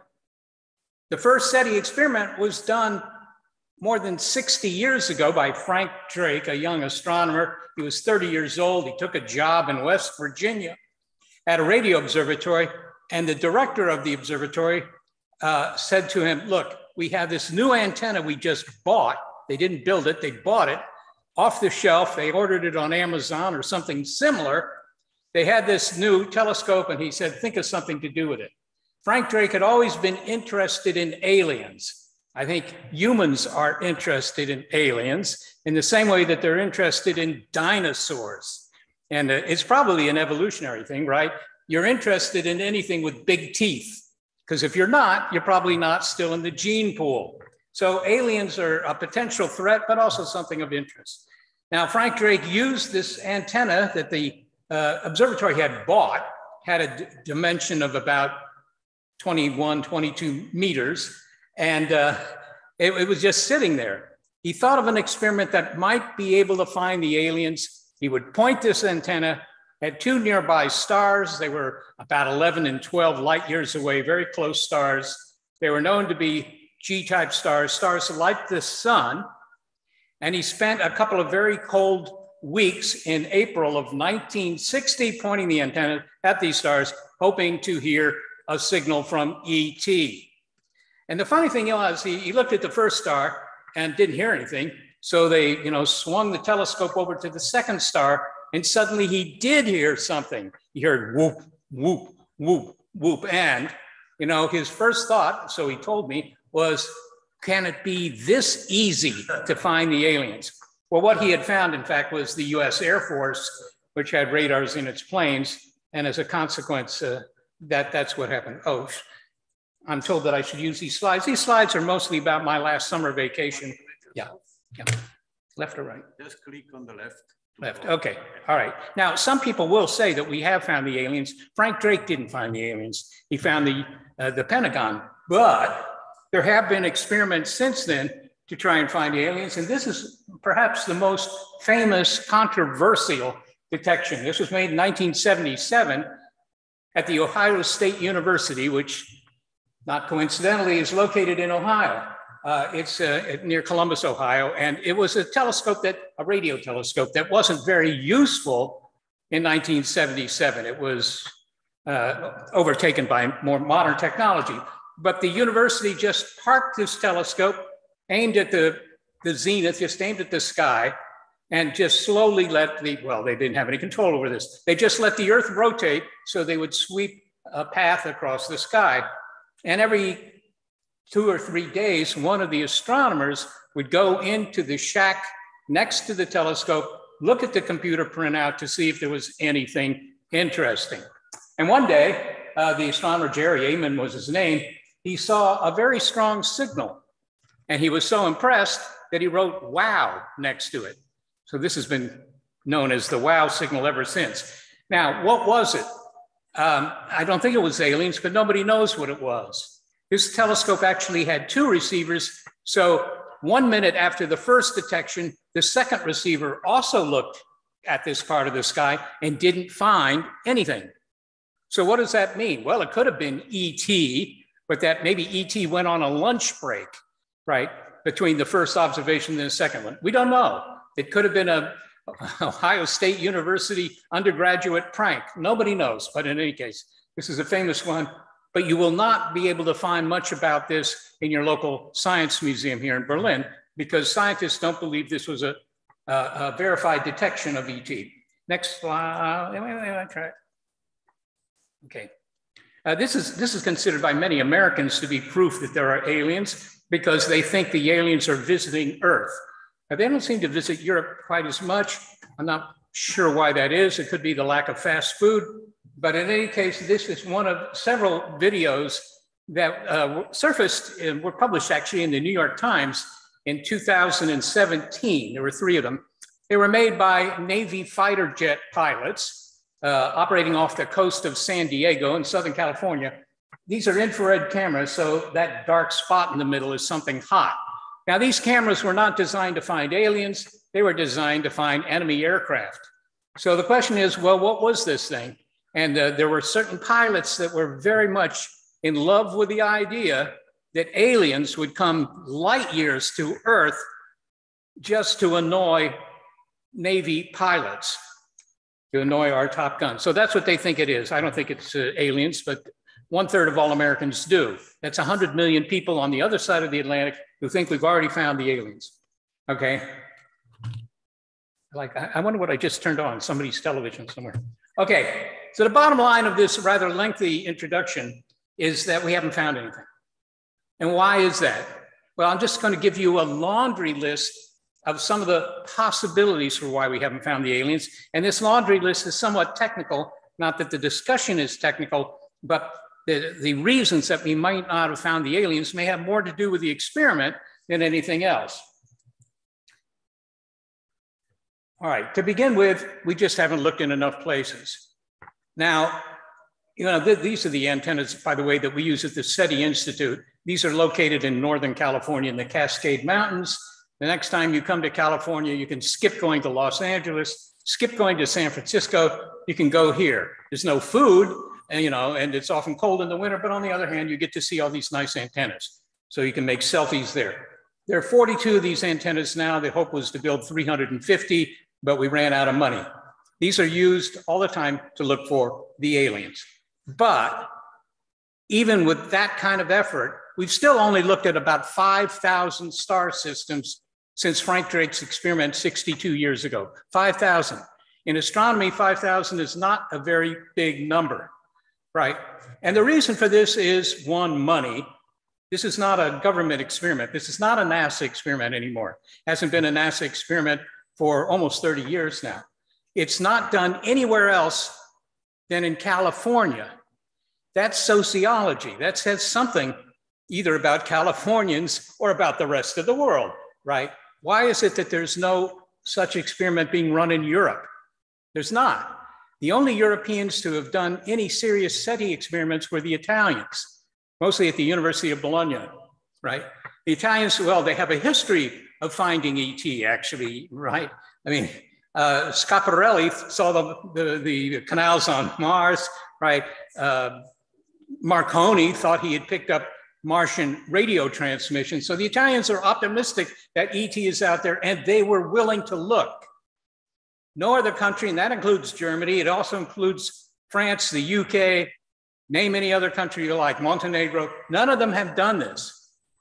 And I think that there's actually a good PhD thesis in that. Why is it that the Americans are doing all these experiments and nobody else? The Chinese say they are interested, they have a big new telescope, maybe they will do it. The only answer I have for this, which as I say, I think it is an interesting question. I gave a talk on SETI where I used to work in the Netherlands at a university there. And I asked everybody in the audience, it was a big audience, I said, how many of you think there are aliens to be found? And all the hands went up. So I followed that question with another question. How many of you are willing to spend 1 guilder, which is about €0.50, 1 guilder a year, not a day, a year, to look? And all the hands went down. This is Holland, remember? They're known for being cheap. Okay, so why is that? Why is it? And I asked one of the professors, I said, why don't you look? You have the equipment, you have the expertise, right? You have the money, but you still don't look. And they say, ja, nou daar zijn we te nuchter voor, which in Dutch means we're too sober to do it. In other words, it's a sociology problem. It's not, you know, that they don't think there are aliens to be found. They just don't think it's a good use of their equipment. Okay, so maybe that's the answer. We just haven't looked hard enough. I point out to you that by 2030, SETI experiments, the ones in California, which are the only ones so far, will have looked at more than 1 million star systems. 1 million is a lot different than 5,000. So at a moment of indiscretion and a talk I was giving in a part of Germany to the west of here, I bet everybody in the audience a cup of coffee that we'll find ET by 2035. I will do the same with you. If we don't find ET, or somebody doesn't find ET by 2035, right? So what is it, 12 or 13 years from now? You know, it's not a dead loss for you because at least you get a cup of coffee. You'll have something to talk about at dinner. Can we raise the bet? Raise the bet. No, I'm under pressure to lower the bet. Okay, maybe we're just looking in the wrong places. Where do we find ET? Nobody knows, right? That depends on what ET is like, and Dirk has already told you that they might have a biology that, you know, follows similar rules to our own. These are the kind of ingredients that you use to make a cosmic zoo. And so we tend to look in the direction of star systems that have planets somewhat like the Earth. Now, we don't know if they're like the Earth. We don't have that kind of data yet, but we do know, based on wild extrapolations of existing Kepler data, that roughly 1 out of every 2 sun-like stars, 1 out of every 2, maybe every 3, has a planet about the same mass as the Earth and at the same average temperature as the Earth. In other words, at the right distance from that star. So that means that there are like 100 billion cousins of Earth in our galaxy. So that sounds like a big enough number to find somebody. I've already said that, so I won't say it again. Of course, this does assume that the aliens need a planet with liquid water, sunlight, some energy source, and all the usual things. And that may be wrong. That may be a very anthropocentric argument. I actually consult for science fiction films occasionally because there's an office down in Hollywood that when they hear that a producer or director or writer is going to write a film that involves aliens, they'll say, would you like to talk to a scientist about it? And most of them say, no, we don't need that. But some of them say yes, because it doesn't cost them anything. So, you know, they'll come up to the SETI Institute, or they'll fly me down to Los Angeles, or they'll just call me up on the phone and they ask the usual questions about aliens. You know, why have they come to Earth? They only come to Earth to flatten Los Angeles, by the way. That's the only real reason. Secondly, what do they look like? And, you know, the third thing is, what weapons do they have? Right, but that's important for the movie. But of course, we have no idea what weapons they have. But the second question, what do they look like? That is something that is interesting, at least at some level. And Dirk has talked about the cosmic zoo. So, you know, they look like animals. But think about what's happening in this century. This is a really important century. I'm sure every century thought it was important. But this century is important because we're finally understanding biology. That's going to mean that, you know, you're going to die of a disease that 2 weeks later will be cured by science. So that's a good thing. The second thing that's happening is we will start having people living off the earth. We're going to hear talks about that, right? Not everybody will be constrained to have to live on this planet all their lives. That's going to happen. The third thing is I think we're going to find ET, otherwise I have to buy a lot of coffee. Okay, so those are the things that are going to happen this century. The most important thing, though, by far, the most important thing is what's happening where I live in the Silicon Valley and other places like it. And that is the invention of generalized artificial intelligence. Today, you can spend a lot of money and build a computer that can beat you at cards, chess, Go, any of these things. That's great. But if you ask it simple questions like, you know, write an interesting piece of music, it can't do it very well, right? But that's going to change by the end of the century. I was at Stanford University a couple of years ago for some television show. And the head of the Stanford Artificial Intelligence Lab was sitting there.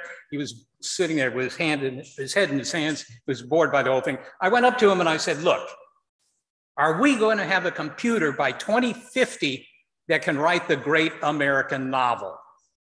And he looked up at me and he said, yes. And then he went back to sleep. Okay, so that's going to change everything, because as soon as you have a computer with generalized intelligence, the kind that comes out of the school systems, once you have that, the first thing you ask it to do is design a machine smarter than you are. And you build that. Then design a machine smarter than you are, and you build that. And within 30 years, you have one machine that's smarter than all humans put together. Now, some of you might consider this a depressing idea, but it's not so depressing. You know, you just send one of these machines to your workplace and you just sit at home and watch bad television all day. So it might not be a bad thing. Anyhow, the point is that knowing that this is what's going to happen to us, presumably it's what's happened to some of the aliens. Not the dumb ones, not the Neanderthal aliens, but we're not going to find them anyhow, because they're not building big transmitters to make radio signals. But the smart ones are, and the chances are, it seems to me, the chances are overwhelming that the aliens will be machines.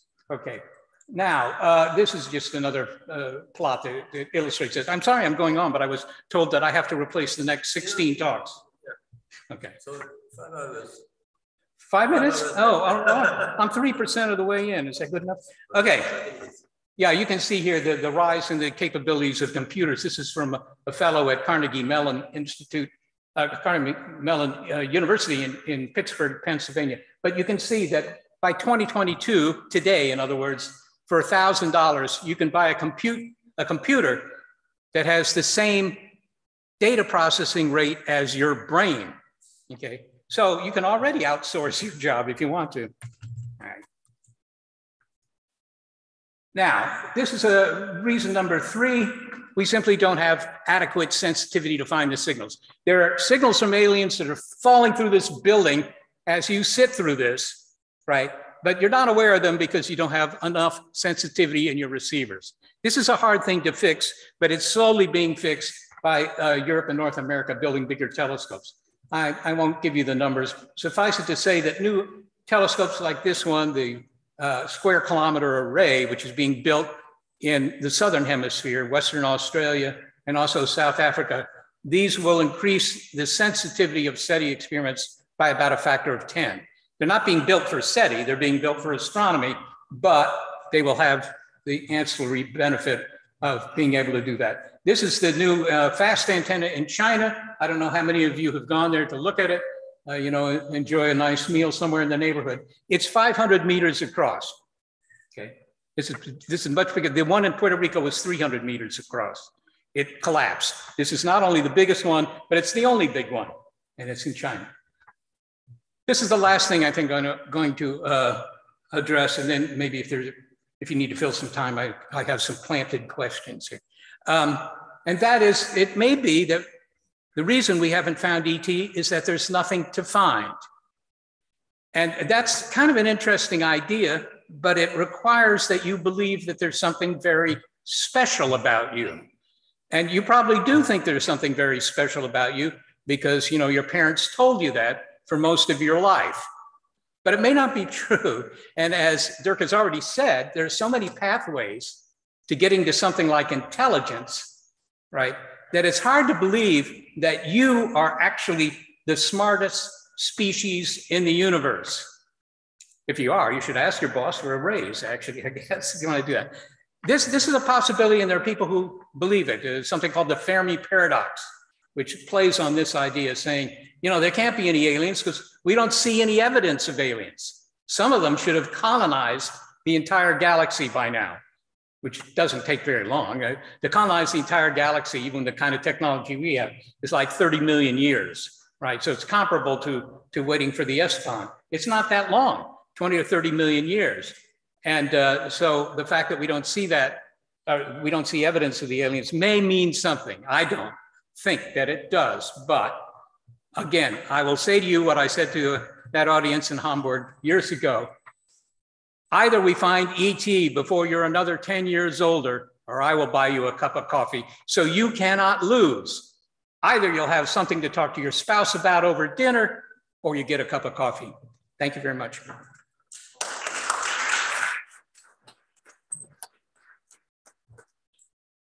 Thanks very much for you stay here. And okay, before I would like, on behalf of the observatory, as the organizer, to give you this Blick in das Weltall.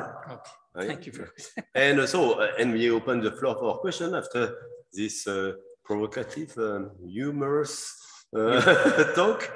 So are there some questions? Okay, and for this, we have a microphone that can be circulated. So if we... yeah. Well, but I think we have some young volunteers that can also do the running and help Sabino to that. But we need a microphone man, so if one of you can come, thank you. And can you identify yourself also when you ask a question? Excellent. Hi, Doctor. I have an update on SETI research in China. Is that, as far as I know, we have started research on SETI from September 2020, and researchers have found 2 sets of suspicious signals in 2020 and 1 set of signal in 2022 this year, last month actually. And I also read that last month Japan has found over 20 kinds of amino acid from one of their robots from a small star. Have you read about that? Okay, so you want to answer the first one on the... Why don't I just summarize your first question, anyhow, which was that you had read about a month ago, there was a story that came out of the FAST telescope, the big one in China, that they had found a signal coming from some nearby star, right? Actually, I think it was Proxima Centauri B. I don't think it's a nearby star, but I think it's pretty far. I don't know about the details, but in total, China has already received 3 sets of signals. Right. Very suspicious. Yeah, I think it's the same story. They have found signals, but let me simply, I don't want to burst any bubbles, but the facts are that when you turn on a big antenna with a receiver that can monitor 100 million separate channels or frequencies simultaneously, you find signals all the time, right? And it's because we have, a space industry that puts satellites around the Earth. It's mostly that. These satellites are sending telecommunication back to Earth. They produce signals that we pick up all the time, and you have to be able to deal with that. And in fact, the researchers in China have admitted is a loaded word, but they have said that most likely yes, they found an intelligent species, but it was Homo sapiens. Okay. Okay. All right. And the second question was about amino acids. Amino acids. Yeah, amino acids are very easy to make. I mean, you can.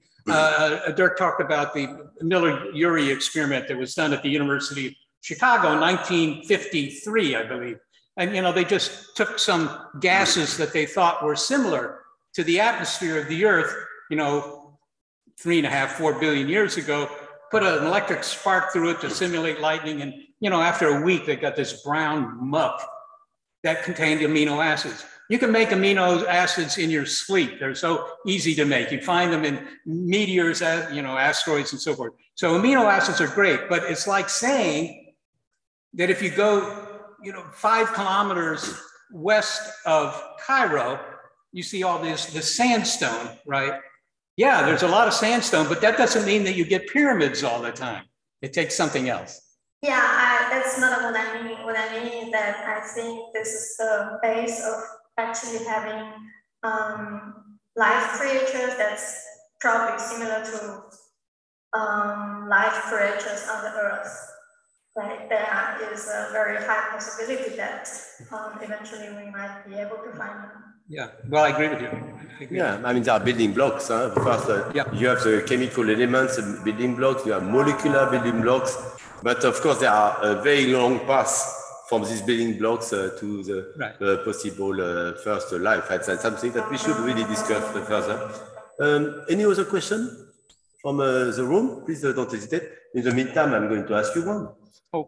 So, yeah, you have this answer, no aliens, but in a sense, there are various, you want aliens that can communicate, so that the technology, there is a lifetime when we will be able to communicate, for instance, depending how wise we are to manage our planet. So how far are we now in some of these factors of the so-called Drake equation? Yeah. So are we a communicating society? And the answer is yes, right? The ZDF, right? The television broadcasters are broadcasting into space every day, not deliberately. They don't get any advertising from the aliens that would help their bottom line. But in fact, those signals do go out into space, all high frequency signals. The strongest signals from Earth, in case you're worried about this, the strongest signals from Earth are radars. But you have radars down at the local airport, right?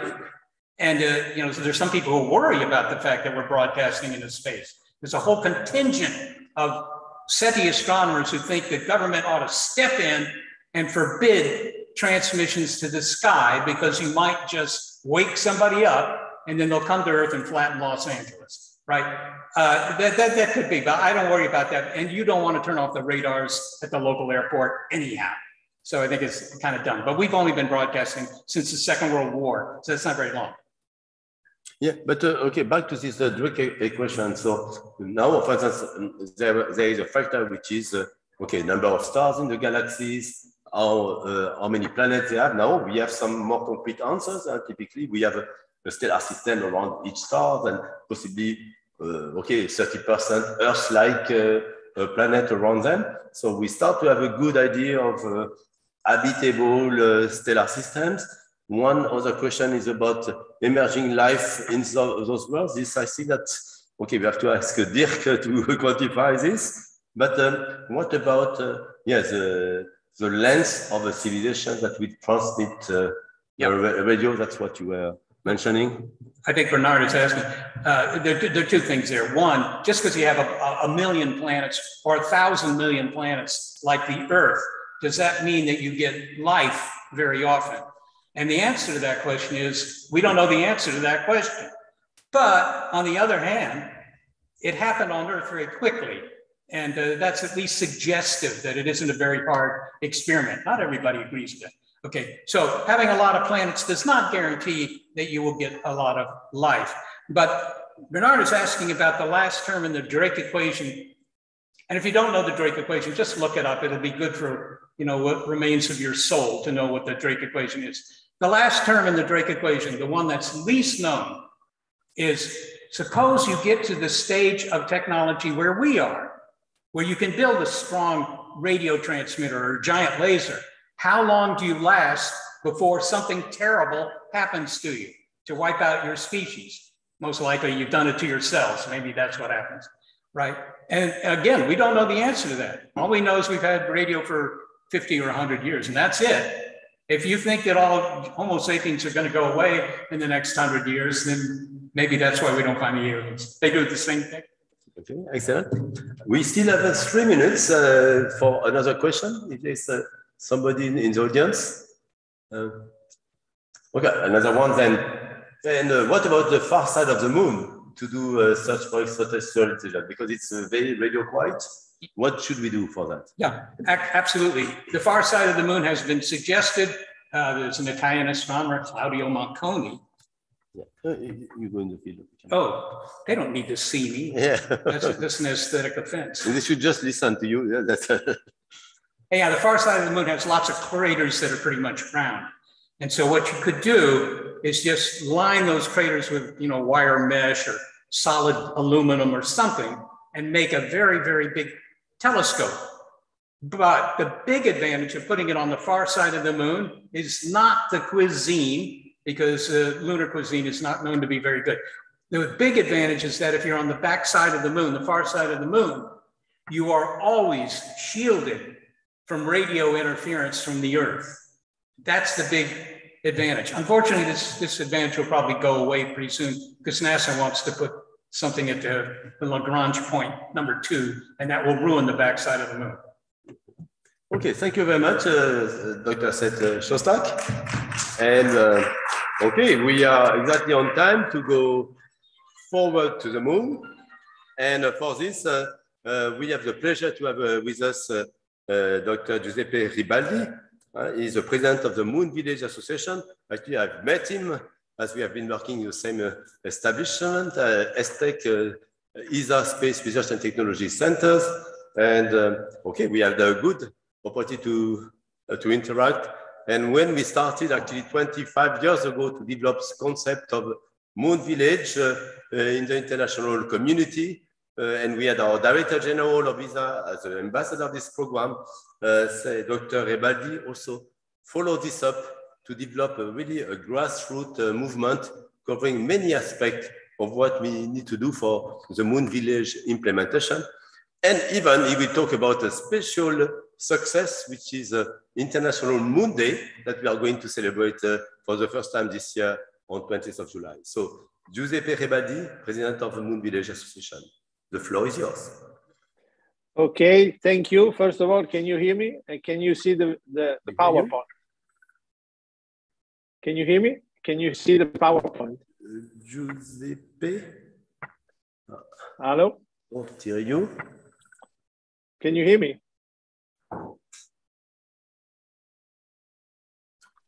Bernard, can you hear me? Muted, Giuseppe? No, I'm not. Let me see. I think your microphone is muted. I see a red dot on it, Giuseppe. Yeah. No, but can you hear me now? Let me try to remove. We don't hear you.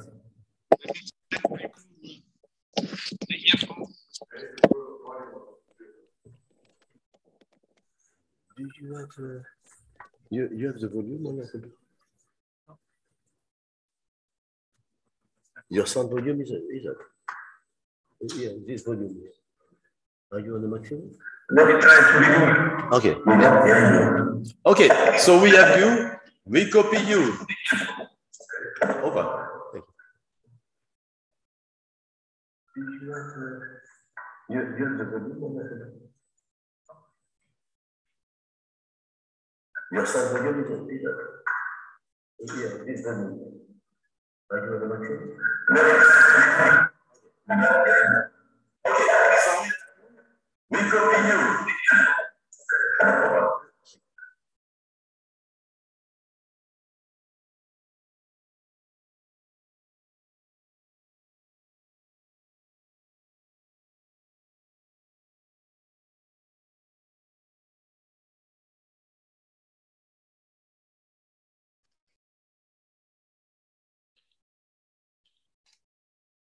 Bernard, can you hear me?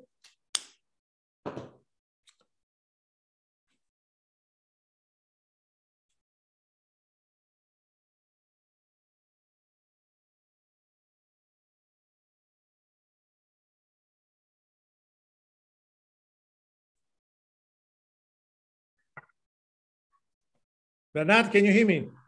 Okay. Bernard, can you hear me? Yeah. Great. Okay. All right. I'm sorry. These are the usual technical problem when you are not physically present. Yeah. Okay, thank you. So first of all, let me try first before I start to put the PowerPoint. So let me try to share the screen. This is the next. It's probably more difficult than to find aliens. So let me try to see. I'm sorry. These are the usual technical problems when you are not physically present. Yeah. Okay, thank you. So first of all, let me try first before I start to put the PowerPoint. So let me try to share the screen. Can you see the screen, Bernard? It's probably more difficult than to find aliens. So let me try to see. Bernard, can you see me? Can you hear? Okay, I'm going to go ahead. So if you cannot hear me, I will start the presentation.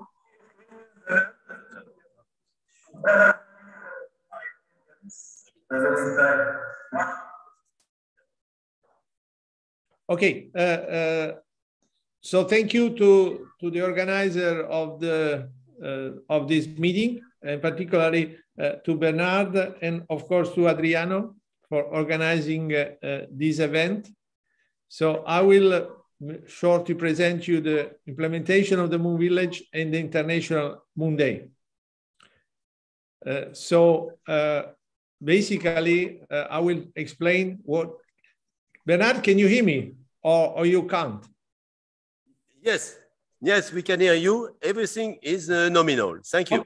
Okay, I'm sorry because I cannot get it. Okay, so therefore, first of all, let me explain what is the Moon Village Association.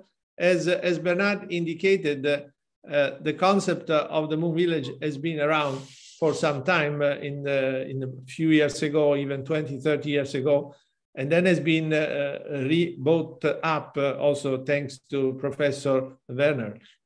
However, what was missing is the fact that there was no organization that will basically be created to implement this vision. So the vision of the Moon Village is a vision of stakeholder cooperating peacefully for the exploration of the moon and utilization.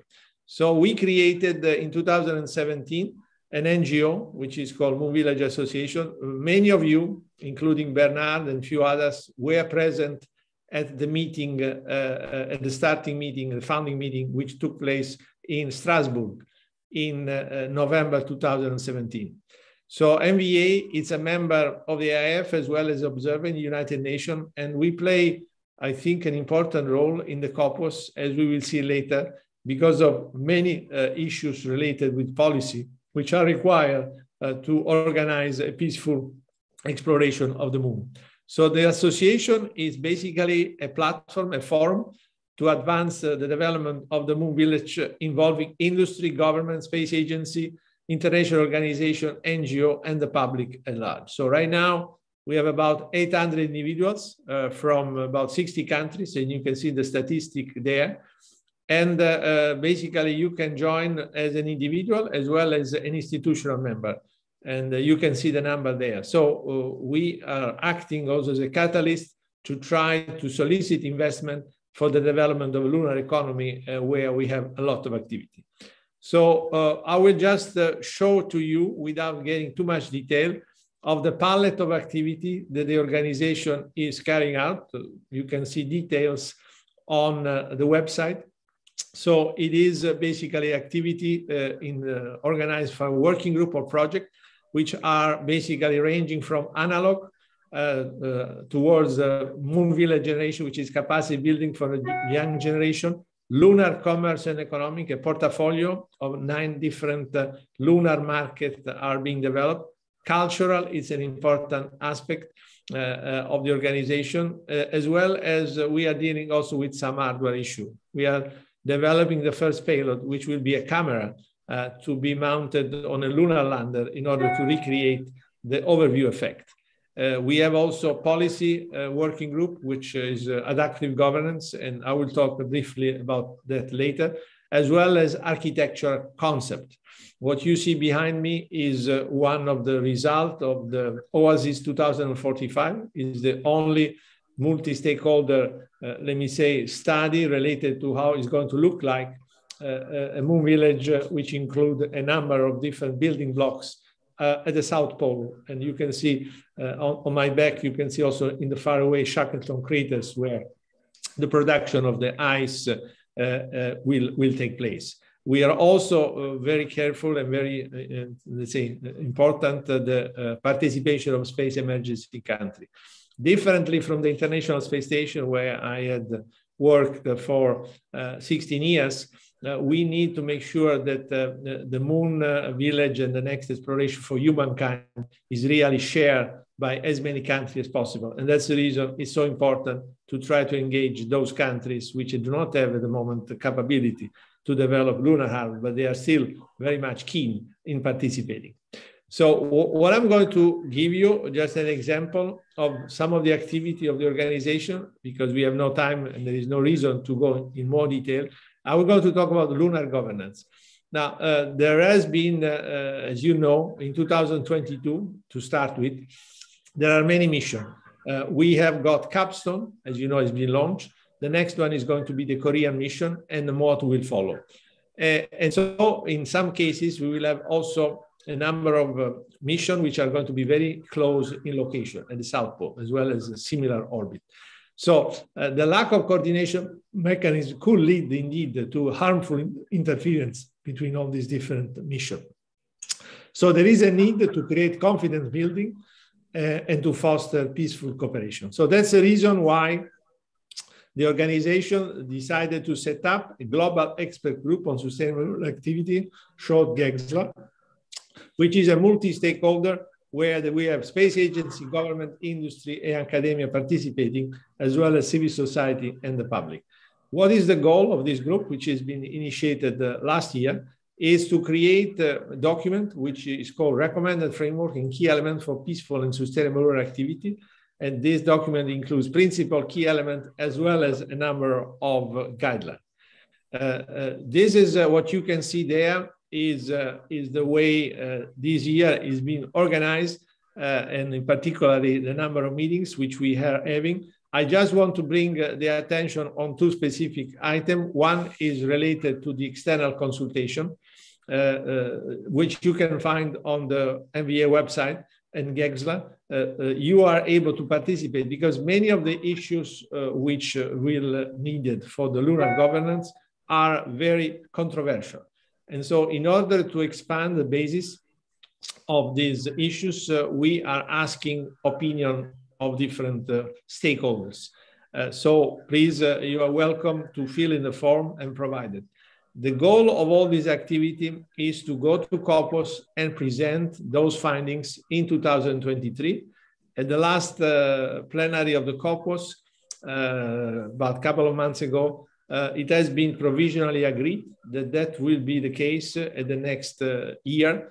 And so we will be pleased, together with a number of countries which consider that these issues important, to bring this to the attention of the different member states and organizations. So please, it's very important to operate in a concrete way to try to find a way to have agreement on how to behave on the moon. At the moment, we do not have, and this could create a problem. So then I just want to wrap up the MVA activity just to indicate that we are also present on the site. And so we have 49 national coordinators and 6 regional coordinators. And we have regularly called for new national and regional coordinators. So you can see the sketch there. So of course, again, you are welcome to try to participate in many activities. Let me now turn to the second, before I go to that, is a reminder that we have every year, the organization has a workshop, like it was the funding workshop in 2017. So this year is going to be the 6th, and is going to take place hopefully in Los Angeles. We were in Los Angeles 3 years ago. The way the organization works is that we move continent every year. Of course, the last 2 years, COVID has put a break to this. So eventually the meeting has been held online only, like most of us has been doing. So therefore, I think what is important is that you are welcome to join this meeting, and there are still possibilities to present basically papers. So let me go to the other point which Bernard indicated, International Moon Day. So what is this International Moon Day? So the origin is that the Moon Village Association proposed to the COPUOS the creation of this event to celebrate on the 20th of July the lunar landing for not only for United States, but for humanity, as well as for the other country, which had important mission to the moon. So following this proposal, I have to say the plenary of COPUOS approved, endorsed it, and then very quickly in December, the General Assembly made the final endorsement.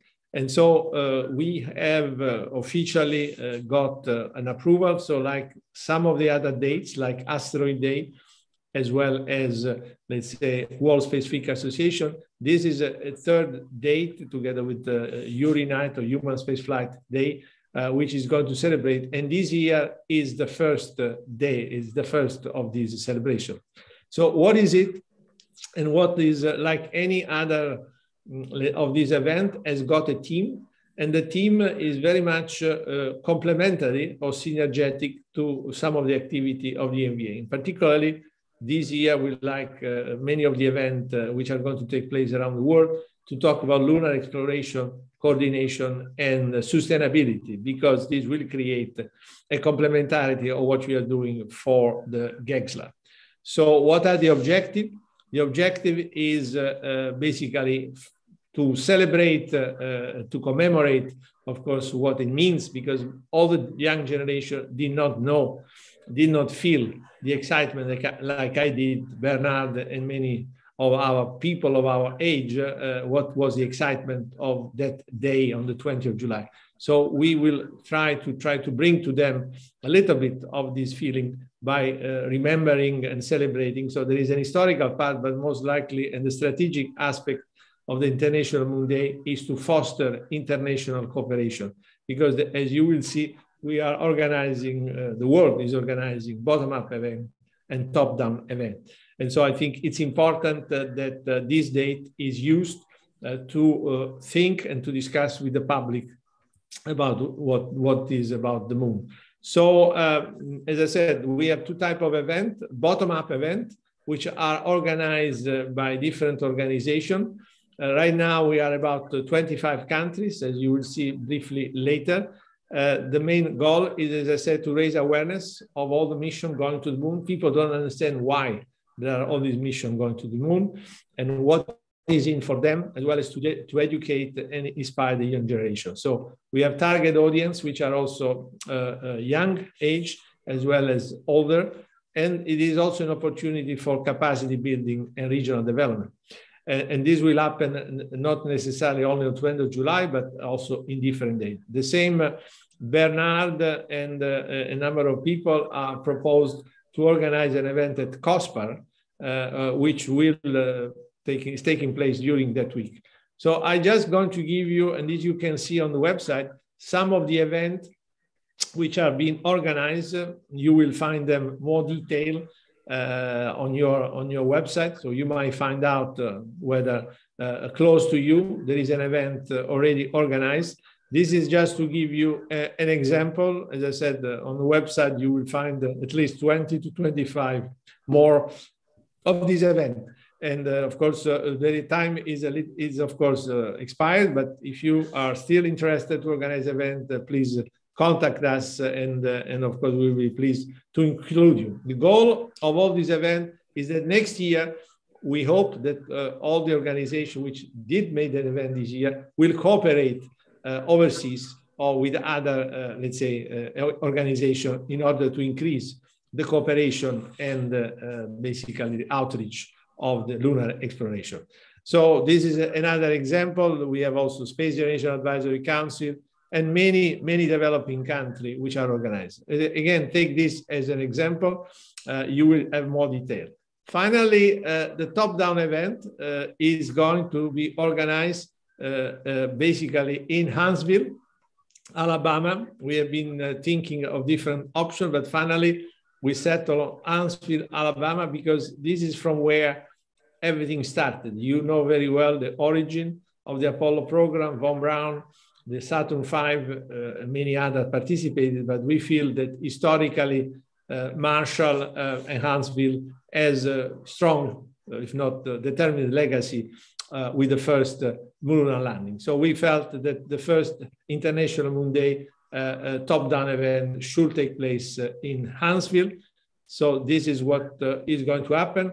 Detail of this event are going to be posted by the end of this week, basically, which is tomorrow. And there will be a number of keynote speech from Space Agency, as well as lunar expert, as well as roundtable. And so with that, Bernard, I think I'm on time, so I'd like to thank you. I think this is the end of my presentation. So there are information about gathering all sort of, let's say, Facebook, LinkedIn about International Moon Day and how you can participate. So with that, Bernard, I hope you have been able to follow. Yeah, thank you so much. Yes, great. Thanks for being some effective and concise. And okay, great work on all these topics, working group, and we are all going to celebrate International Moon Day. You mentioned I'll do it from COSPA in Athens, but I'm sure many groups from Space Renaissance and other groups will also celebrate in their own country. So thanks very much, Giuseppe, and yeah, looking forward also to the next event. You have one Moon Village Association symposium in Los Angeles in November, I understand. Correct. Yeah. Correct. So we will have some people from your organization joining us and having a good presentation of development. And of course, if I may add, Bernard, just for the people which are organizing event on the International Moon Day, give us the feedback, because the more the feedback we get, we are going to include in the report to the United Nations corpus. We, like World Space Week Association, as you know, publish every year a report of the event. So we'll do the same. So it will be nice to hear from the people which had the event about the International Moon Day. That's all. Okay, so thank you. And I want to give you also the best from all the audience here and from the Ancient Old Observatory. I have a special gift for you. So next time I meet you, I will bring you this book. And and I encourage you to come back here. A lot of beautiful moon and space artifacts. So thank you very much, Giuseppe. Bravo. Thank you to you. Thank you to you. Thank you. And I wish you a good Congress. Thank you. Excellent. And then we are exactly on time. Oh my God, that's a countdown without any. First time in history. No, that's that's an ancient old influence. And the next talk is on contextual reading of science fiction literature. How can we be prepared for space? By Dominique Intenkauf. So if you want to introduce yourself, and then you have the floor. Okay. Is it on? No, yes. Oh. Yes, actually, I put it down. Okay. Yeah, hello. I'm Dominique Oedenkauf. I'm in the organizing team of a science fiction convention next year in May in Berlin. And I'd like to speak a little bit about my curatorial task and how I read science fiction literature in regards to space exploration.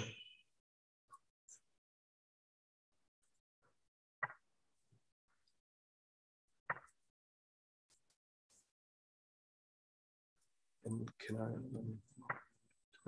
Just to look at it.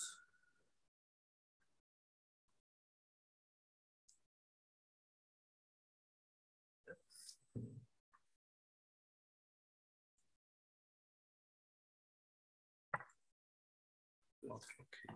First slide then. Next slide. Yeah. So science fiction literature and space travel has a long and old friendship, and in classic US science fiction, life on other planets is a seminal topic, like being written works by Isaac Asimov in his Foundation trilogy. And there's an extensive occupation with different aspects. but mostly the science fiction writers concentrate on the social aspects, technical as well, but you will only rarely find like detailed descriptions of like how to get to space.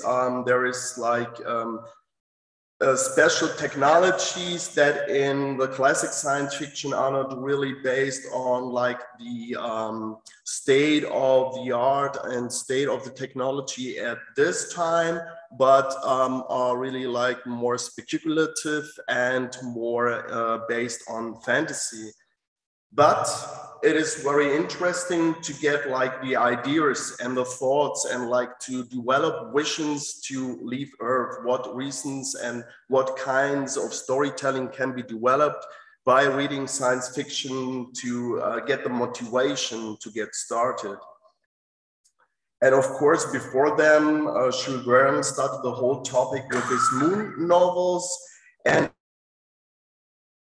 that is reading and comparing different fields and works. So next slide.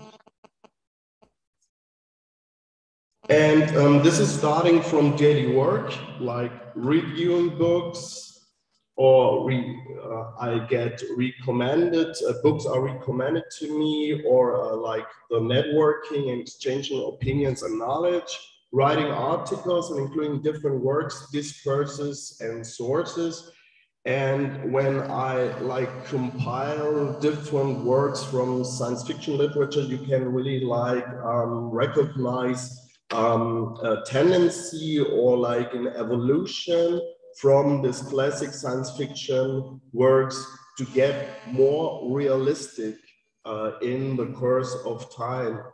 And what helps me in my work and for choosing writers and experts for like such festival that is planned next year in Berlin is to my studies of comparative literature.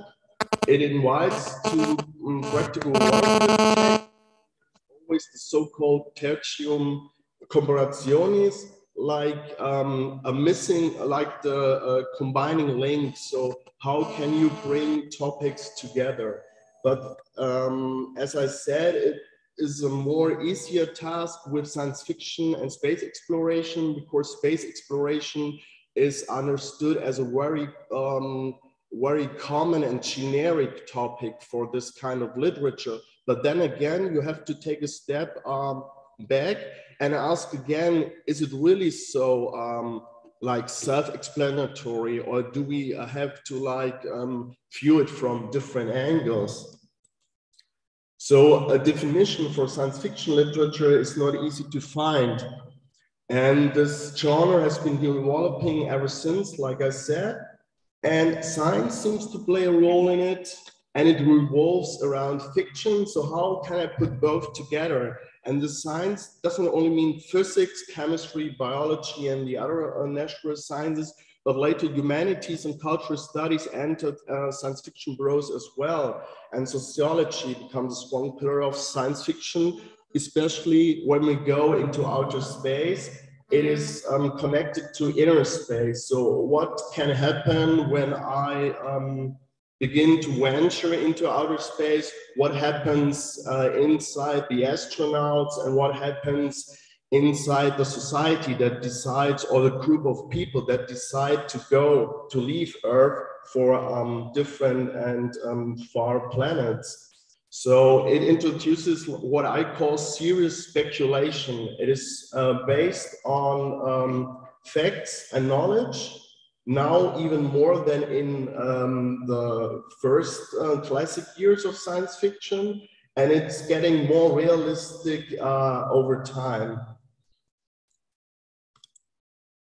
So one example, a recent example of space exploration in science fiction is the series, the so-called Lady Astronaut series, written by the writer Mary Robinette Kowal.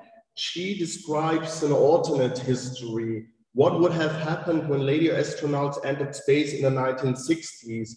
And in her books, she always like talks about political political empowerment, women's lib, like the fight against racism that protrudes and influences astronautics as well.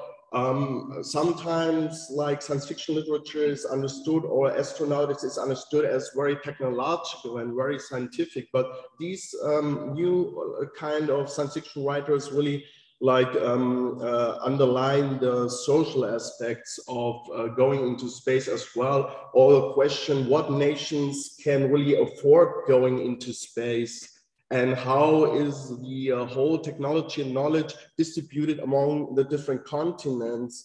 What about Africa, for example? Will they have a chance to go into space as well, or do they only have the chance to go by being or by like finding links to American or European existing agencies? So these books, they tell their stories when we read them differently and when we connect the different discourses that are being infused into this kind of books and literature. And another example which got quite popular by being filmed as a movie is Andy Weir's The Martian, and he continued this series of space exploration with the Artemis novel and the Astronaut novel. And so this is, again, another example of recent science fiction insofar as Andy Weir is interested in the processes and the procedures and the different chances and challenges and risks when we go to Mars. What can go wrong when we go to Mars? And he bases this on extensive research and, of course, of searching contact to the space industry to write science fiction. But then again, why is it called science fiction? It is not called science fiction because it is being put into thousands of years away from our present time. So why is it called science fiction? Maybe because it's speculating on the possibilities, but the realistic possibilities of science fiction. What can happen and develop when we take the existing knowledge and bring some fantasy and some bigger thoughts into it? This is a quote. The planet novels have been written by science fiction writers since the beginning, and it will continue, but they change when reality changes. And what was really interesting is another science fiction writer who is now really recognized as a speaker for climate change, and Kim Stanley Robinson from the US, and he wrote this trilogy about transforming Mars into a second Earth. And he wrote a moon novel called Red Moon, when the Chinese succeeded to install a big infrastructure on the moon. So he's always interested in the technological possibilities, but the social implication and consequences. And this was interesting. He was being interviewed in a festival here in Berlin in last November for a climate cultures festival, and he said, about writing science fiction, he said it's become a realism. So I think that near future science fiction is a kind of realism, and it should shoot at the target in order to hit, because it flies so fast. I've also thought about my near future science fiction as opposed to the far future stories like Isaac Asimov's Foundation trilogy that is being plays in, like, I think in the year 30,000, that is like a far future story. So as opposed to the far future stories that I sometimes tell, but the near future stuff is the best realism of our time. Not just me, but the whole genre of near future science fiction is a kind of realism. So to be realistic, you have to write about climate change. Or maybe we can exchange or add civilian space development, can't we? So this evolution or these tendencies in near future science fiction is so interesting that we want to have like a single topic track about like science fiction and space exploration on our convention. We're still seeking for writers and experts who are interested in it. And this near future science fiction, I think, is very interesting kind of subgenre of the subgenre, because they are really interested in what happens next and what can be developed from the contemporary time. So, yeah, okay, this was it. Thank you. Thank you, man.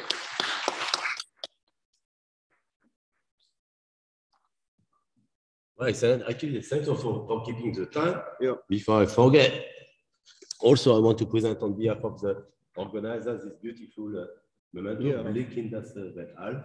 And so we can open the floor for questions.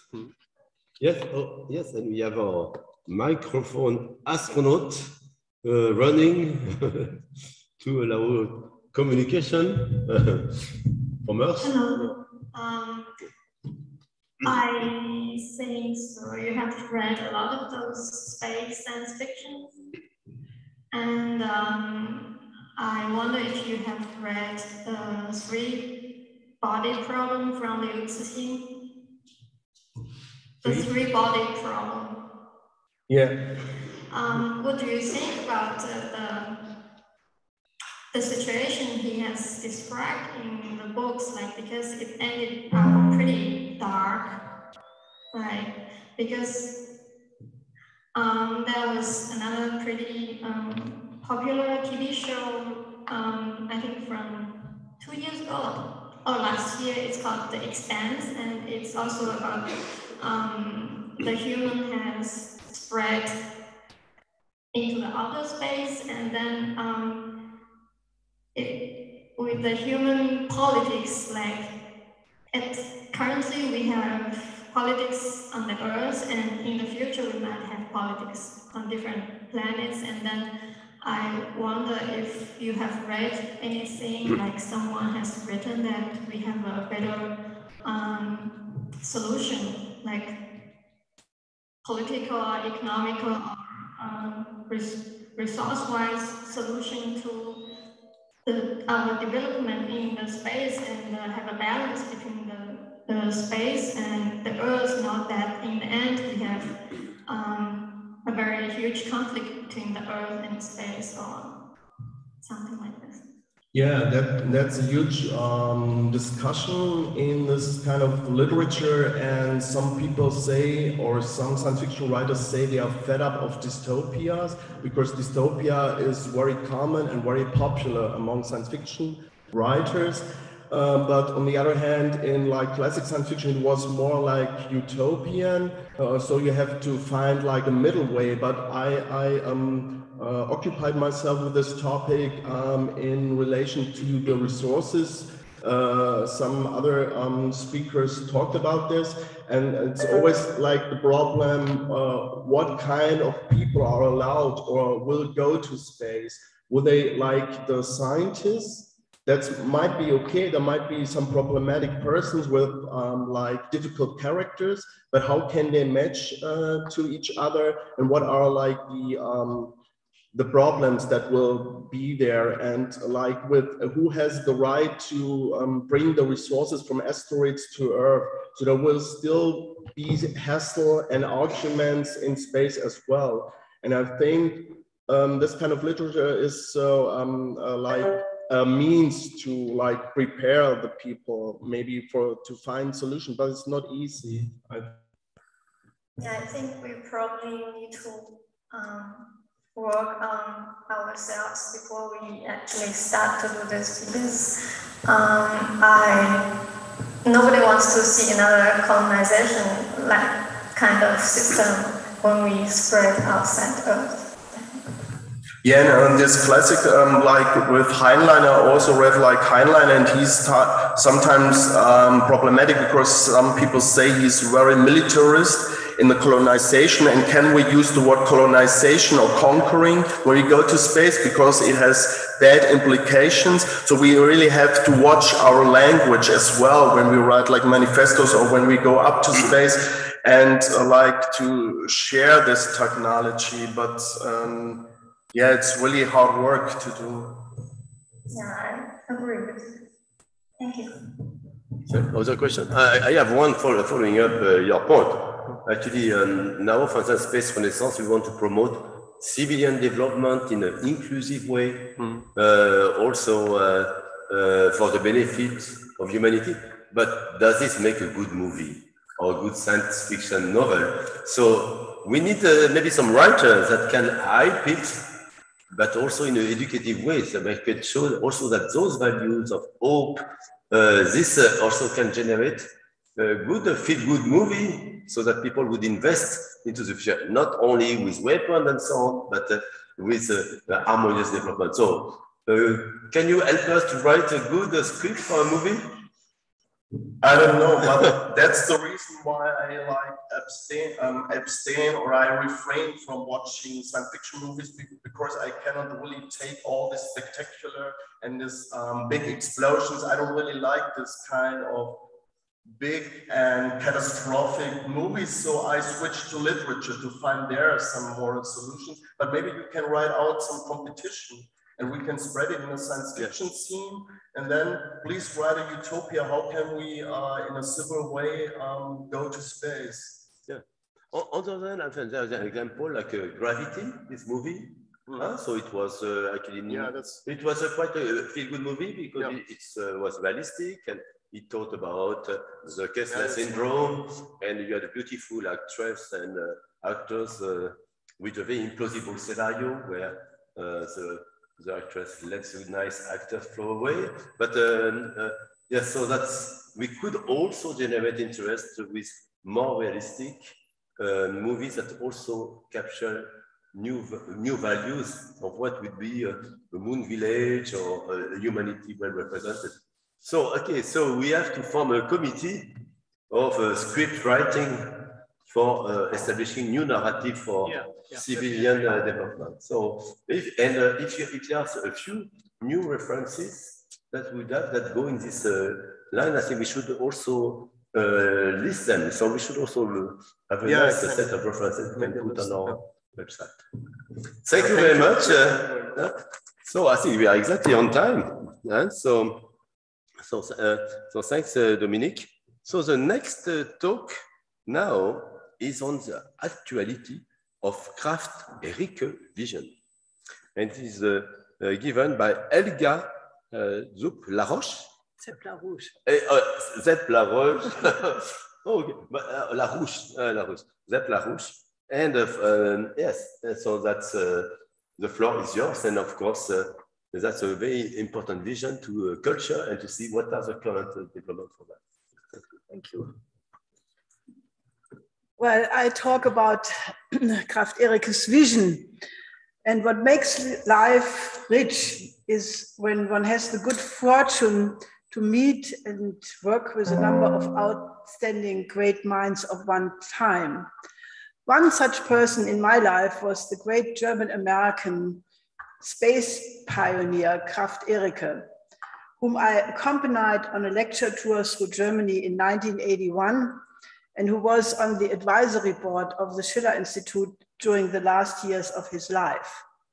He was one of the great visionaries concerning man's identity as a space species, and he expressed that limitless optimism about the future of mankind, which only the great geniuses of humanity, of human history portray.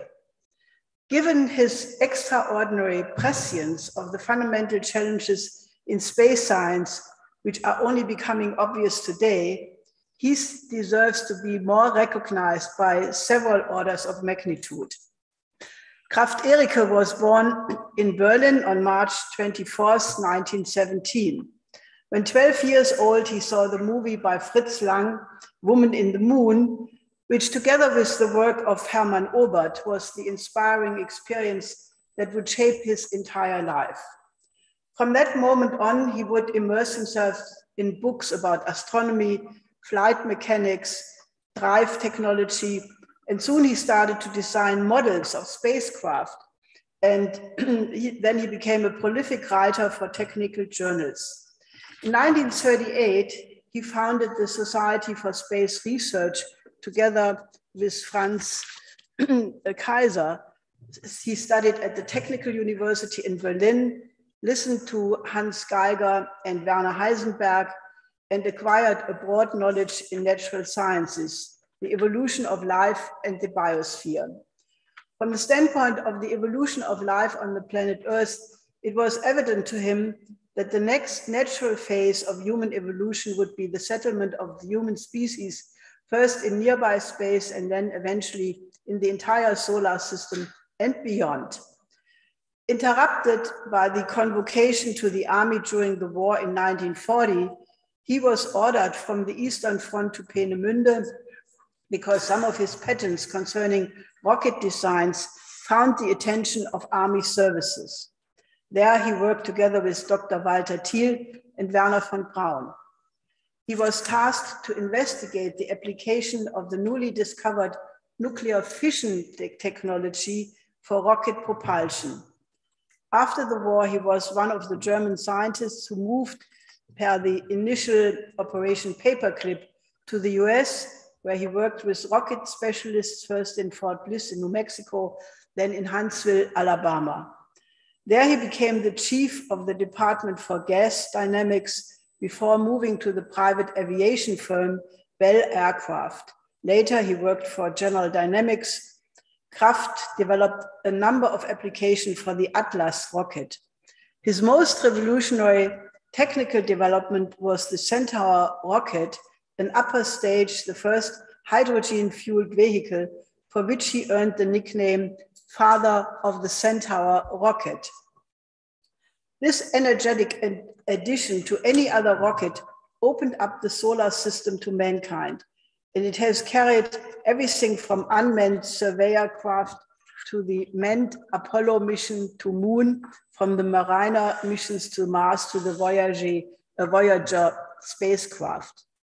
In 1957, Kraft published the, quote, Anthropology of Astronautics, which pointed to the extraordinary significance of space research and travel for the sense of identity of the human species, and therefore as a concept to find solutions to seemingly unsolvable problems in the political and strategic situation. He wrote, the concept of space travel carries with it enormous impact because it challenges man on all fronts of his physical and spiritual existence. The idea of traveling to other celestial bodies reflects to the highest degree the independence and agility of the human mind. It lends ultimate dignity to man's technical and scientific endeavors. Above all, it touches on the philosophy of his very existence. As a result, the concept of space travel disregards national borders, refuses to recognize differences of historical or ethnological origin, and penetrates the fiber of the one sociological or political greed as fast as that of the next. As a technical concept, astronautics is all-embracing and more revolutionary than anything conceived so far, including even atomic technology. As a scientific concept, it is bound to stimulate and rejuvenate practically all fields of astronomy to zoology. Its sociological and political implications are such that future generations may well describe as cautious even the boldest predictions of our time. Because of this, space travel holds perhaps the greatest general appeal for our complex and divided world. It seems to promise less immediate material gains than atomic technology. Yet, or perhaps therefore, its spiritual appeal is extremely powerful, symbolizing as it does that man, after all, has not yet lost his capability of cutting the Gordian knot, of exploding old notions which retard his development, and of overcoming seemingly invincible physical obstacles. If it can be done here, it can eventually also be done in other segments of our life today, where man seems to be hopelessly and perpetually deadlocked. A feeling of enthusiasm and genuine interest seems to prevail among all those who deal with space flight and astronautics. School children learning about it, congressmen allotting money for it, political leaders of the East and West praising their nation's contributions to its progress. And last but not least, scientists and engineers blazing the trail towards its eventual accomplishment. Well, while the present day realities like the Wolf Amendment in the United States or recent accusations that China is about to take over the moon seem to contradict such an optimistic perspective. It is also a fact that if one leaves the space scientists and astronauts among themselves, that feeling of enthusiasm and genuine interest that Krafft-Ericke speaks about clearly prevails and gives a pretexte of what will be a natural cooperation of representatives of the human species of the future. Just think a couple of hundred, thousand, or millions years ahead, and that's what we should be thinking about. Do you really think that we will be still squabbling among each other like a bunch of snotty-nosed children fighting over their toys? This is why the lofty principles laid out by Krafft-Ericke are a useful reminder that humanity is the unique species capable of reason, and out of that follows the ability to again and again come up with solutions which are on a higher level than that on which the problems arose. So he stated beautifully in what he called the 3 fundamental laws of astronautics. First law: nobody and nothing under natural laws of the universe impose any limitation on man except man himself. Second law: not only the Earth, but the entire solar system and as much of the universe as he can reach under the laws of nature are man's rightful field of activity. Third law: by expanding through the universe, man fulfills his destiny as an element of life endowed with the power of reason and the wisdom of the moral law within himself. He calls the first law a declaration of independence from uncritically accepted conditions, from a past and principally different pre-technological world clinging to humanity. And he explicitly cites the US Declaration of Independence, which represented the rejection of empire for the sake of republic, as a proof that such an axiomatic break with a flawed thinking is actually possible. The way Krafft situated the third law, in that space operations have an anthropological character, puts him in total cohesion with the tradition of the Platonic humanist tradition of Nikolaus of Kues, Johannes Kepler, Gottfried Wilhelm Leibniz, and Vladimir Vernadsky. Namely, that the idea of the inner cohesion of the laws of the macrocosm and the microcosm, and the increasing dominance of the noosphere over the biosphere. The fact that man is the only source of intelligent life known to us so far, Krafft says, gives him, quote, the right to expand, to develop, and to enrich the foundations of his existence to the limits of his capability. And it is the continued problem solving of living elsewhere in the solar system or even in interstellar space that gives space flight its ultimate anthropological meaning. While it is totally normal today to talk about lunar industrialization, he was one of the most original and far-sighted pioneers in this endeavor. In the development of the moon, he saw the first step of the extraterrestrialization of mankind, which will change and develop mankind to a more advanced stage.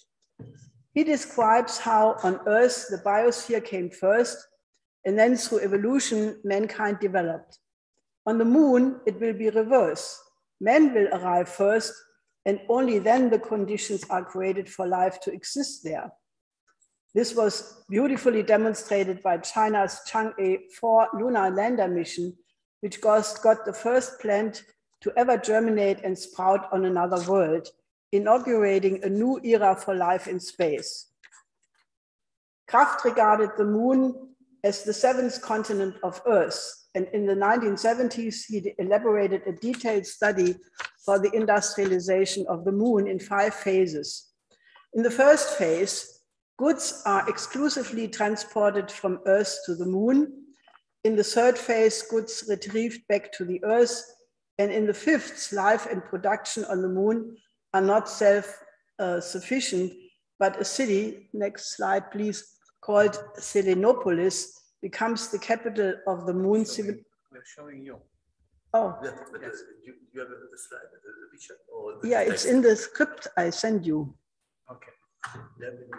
Okay. I'm showing you because it's all text, so it's better to see you than the text, I think, for the people. Okay, okay, but I sent you the picture anyway. The picture shows the energy Selenopolis, which becomes the capital of the new moon civilization and becomes the support basis for new colonies in the solar system. This picture shows the energy supply for the city coming from a tokamak fusion reactor. The design of the city is expandable, so it can grow with the increase of the population and its activities. The canopies go from 500 meters up to several kilometers. There you see actually children skating on ice. GPS, it's autonomous, you know? I cannot control it. Okay. Is that? Yeah, that's Selenopolis. Okay. So Kraft anticipated that the different climates on Earth will be recreated. Cold winters, warm agricultural areas, dry or subtropical climates.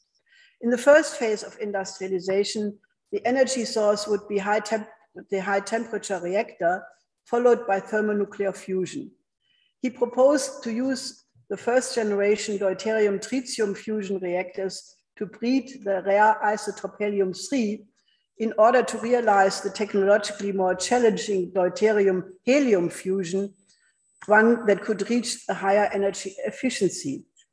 He could not yet know that on the moon, there are significant amounts of helium-3 and that Chinese space scientists are planning to import this back to the Earth in order to fuel fusion reactors here. After Kraft Erika had died on December 11, 1984, the Los Angeles Times wrote about him that he had fascinated many audiences when he was featured in TV or radio programs talking about building swimming pools on the moon despite the low gravity or about interstellar spaceships that could make our galaxy the backyard of mankind. For Kraft, the goal was not a village on the moon, nor even a city on Mars. Rather, he thought in terms of the long-range aspect of interstellar exploration of the universe. In an unpublished book, he considers relativistic interstellar flight, investigating Einstein's special and general relativity. Given the fact that recently the proof was found that Einstein's assumptions about gravitational waves are correct, and his theory that in the center of every galaxy there are black holes, this means it is proven that we are living in a relativistic universe. What that will mean for the possibility of interstellar space travel, and possibly even beyond, is mind-boggling. But it is exactly this kind of bold thinking in hypothesis, as outlandish and bold as it may appear to be at the time, which is characteristic of the human species and which separates us from all other living creatures known so far. Once again, Kraft's far ahead and unblocked thinking should be an inspiration.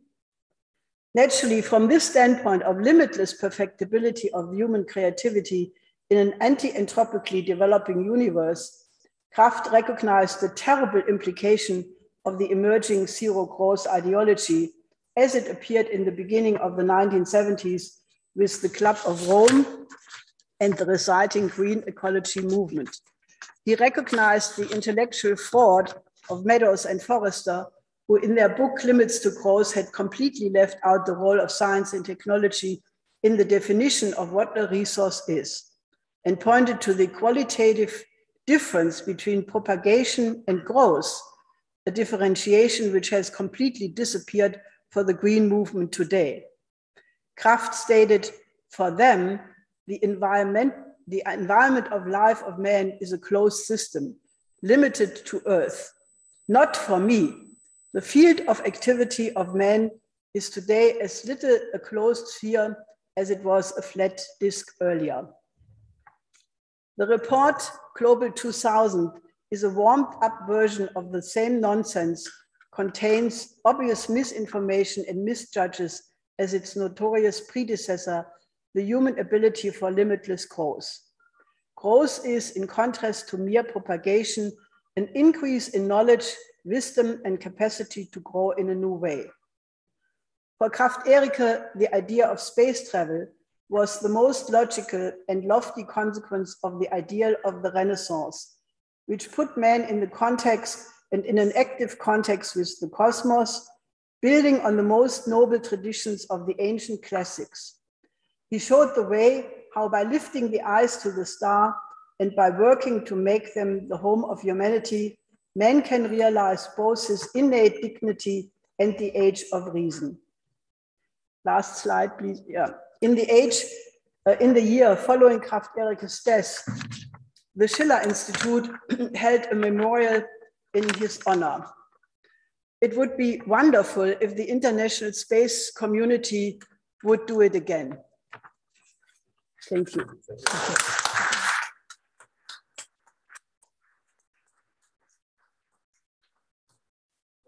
Please stay here. Oh, okay. Because okay, in the good tradition, we want also to give you as a tribute from our event and from the legacy of Professor Herman, this book. Thank you very much. But also we want to address some questions if there are some in the audience. Of course, we are very inspired by Kraft-Erike. And so some of the items you mentioned, okay, Space Renaissance, what give our name, and so also his vision, the positive vision, also counteracting some of this idea of a closed world with no technical progress. I think that we are witnessing that clearly this is changing the way we can evolve as a civilization. So clearly that's very important to us. We thank you very much for summarizing also some of his legacy. But now also, who are the thinkers that are developing beyond the vision of Kraft and so what are the next steps to make progress? Well, I think... oh, sorry, yeah. Oh. Okay, we have to... Well, I think ESA is underfunded. There are still good cooperation between Roscosmos and NASA, despite the political problems. But I think the Chinese impressed me the most because while they started space travel very late, they have made breakthroughs. You know, the whole idea that the Chinese are stealing technology, they have disproven by putting something on the far side of the moon where nobody was before. So the question is, where could they steal it from when they are the first one? So I think the Chinese are definitely, you know, they also had this Mars mission last February together with the UAE and also the United States. I'm also very impressed by the leader of the UAE space program because in 6 years, you know, the whole team developed the Mars mission. And I think, you know, now we are at a new frontier because of possibly life on Mars, traces being found. So I think it's a very exciting moment. Yes, certainly. So clearly, I mean, but it's true that since Kraft-Erike visionary ideas, also our world has changed. And you mentioned, okay, so the development of emerging space countries like UAE, really the acceleration of the activities in China, the fact that, of course, we have also to keep some of the top level principles, which is how space expansion can serve no benefits for all. So now we are talking about sustainable development goals. But what I'm a bit surprised is the fact that, so are we already ready for this interstellar expansion, or should we do it really with consolidating the next step? So you know, the moon, we can use it as a continent. So let's also take the time to develop some activities on the moon continent. Then we'll have Mars and others. And before we go interstellar, there's a lot of technical challenge. Yes, obviously, but you have to think ahead, you know, because the vision for the future is what inspires the steps tomorrow and the day after tomorrow. Obviously, we need thermonuclear fusion as propulsion to even think about interstellar travel. But I think, you know, what is necessary is the idea that man is a space species. And Kraft-Ericke even thought that it's not just the solar system, but, you know, given technological progress, we don't even know what it will be, you know, that it's possible to even leave our galaxy. And given the fact that Hubble telescope has discovered 2 trillion galaxies for mankind to occupy space, you know, I think it boggles your mind, but that's a good thing. I think we are not limited to I think the fantastic thing about space is that it completely rejects the green ideology, because we are not living in a closed system. No, we are living in a system where, as Kraft correctly said, man's creativity can overcome any challenge. And that optimism is what is lacking. You know, the last time you had any politician who was talking like that was John F. Kennedy. He had this idea that man's creativity can solve any challenge. And nowadays people are so pessimistic and so downtrodden, you know, especially in Europe. I was just talking with the young lady from China that in Asia, it's completely different. The Asian cultures right now have a very optimistic idea, but the Europeans will soon be fossils in a museum of people who didn't make it if we don't go back to the ideas like Kraft-Ericke. Good, so we would agree with that. I think that we have to bring hope. So yes. I still have the hope we can educate politicians. We can also involve them. So possibly some of our space young professionals, please also become politicians so that you can change the world. I know some colleagues, I have some colleague astronauts, they went into European Parliament. So they can also start to motivate us first for a knowledge-based society that is using facts to make a decision. And also let's see, as space is such an important part of our life.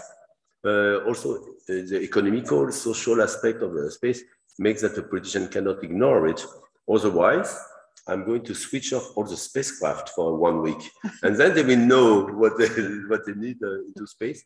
But yeah, so any other questions on how modern is this vision, but also how we can continue also based on the society we have today? And I think we also in the meantime we have got Europe created, so there should be also some good energy for Europe. Yes, Adriano. No, I have one question, because I always try to bring back all the vision to what we have to do today. Okay, yes, it's my recommendation, and I don't observe.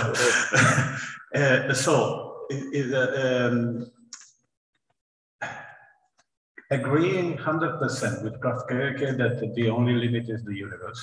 So we don't have limits, and we have the right to go there because we are the only intelligent species.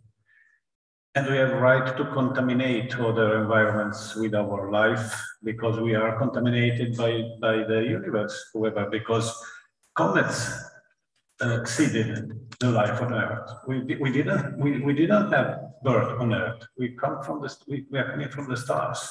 So why we cannot take back the life to the stars? So having said all that, and the great vision of going outside of this galaxy and so on, in your opinion, what should we do before 2030 to avoid civilization collapse and to take profit of the launch window, the historical launch window that we have? I think this is the very important. There is a philosophical view and there is a political view. So from the point of view of space policy, what it is very urgent to do before 2030? Well, I think the most urgent thing is to avoid that we self-destroy each other, because we are very close to World War III. much closer than most people want to even contemplate. And if I think about that, I have sleepless nights. You know, I wake up in the middle of the night and I have sweats because, you know, there are people in the world right now who think that you can win a limited nuclear war. And that's a completely insane idea. Yeah. So I think what would be necessary is to mobilize the young people much more than it's being done. You remember when the Apollo 50th anniversary was, there was festivities all over the world. People were very optimistic. And I think it's that kind of optimism that space cooperation is the one area where you can overcome these problems. And we have to have a mass movement of people who talk about that. You know, we should mobilize the astronauts and other space scientists to go to the schools, to go to the universities, you know, and talk about this. I think we need a popular uprising discussing the importance of space to make sure that we become the immortal species. Okay. Because I believe that in the tradition of the philosophy of Krafft-Ehricke, mankind is the only immortal species, potentially. Potentially, yes. Potentially. So if we conquer other bodily celestial bodies, you know, then we can, even if something terrible happens to the Earth in 2 billion years from now because of the developments on the sun, we will continue to live. But we have to make sure we live the next several weeks, months, years. Exactly. And therefore, I think we need a popular discussion about the danger and how to overcome it. Mm-hmm. And I think the vision of the astronauts when they are looking from the ISS down to the Earth, it was mentioned by several speakers this morning, the vision changes, you know, and Krafft-Ehricke, he would tell us always that, you know, there is a change in the identity of people. Because he said when he traveled or when he immigrated with his wife and children from Germany to the United States, he had one mindset, but the children who grew up in the United States had already a mixed mindset, a different change.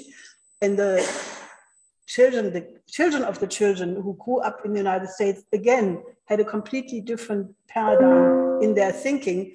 And he used that as a pedagogical way to describe what will happen to the identity of man when he is on the moon or on Mars. People will change. It's like infrastructure. You know, infrastructure, you know, in the beginning, people thought that you die when you go quicker than 30 kilometers per hour with a train. But now in China, people are making experiments with the maglev trains going 600 kilometers per hour, and they're not dying. As a matter of fact, it will make it everything more efficient. So if infrastructure changes the identity of man, and I think it is that which we have to evoke. Okay. Excellent. Well, thank you. We are exactly on time. So as a good rocket engineer, scientist, and philosophers. So, and clearly, okay, you mentioned, okay, the human have this vocation, but also they have this duty to safeguard the planet, also take care of all the species, so biodiversity, because we don't want to go alone also to space. We want also to go with a good zoo together with us. So, and of course, there are important questions. So what will be our future? But now the near-term future is that we go for lunch. So I think that we have exactly the time for lunch, which is 1 o'clock, and we will reconvene at 14:30 sharp, because we'll have a remote contribution from Dr. Robert Zubrin, developing the solar system, the task for today, and not only for the future, the president of the Mars Society. So, okay, see you at lunch, and this afternoon. We have also in parallel, a session which is in the German language that will start at also 14:30, and this will be in a kleiner Hörsaal, so the small lecture hall which is nearby. Okay, so have a good lunch, and see you this afternoon. Thank you very much.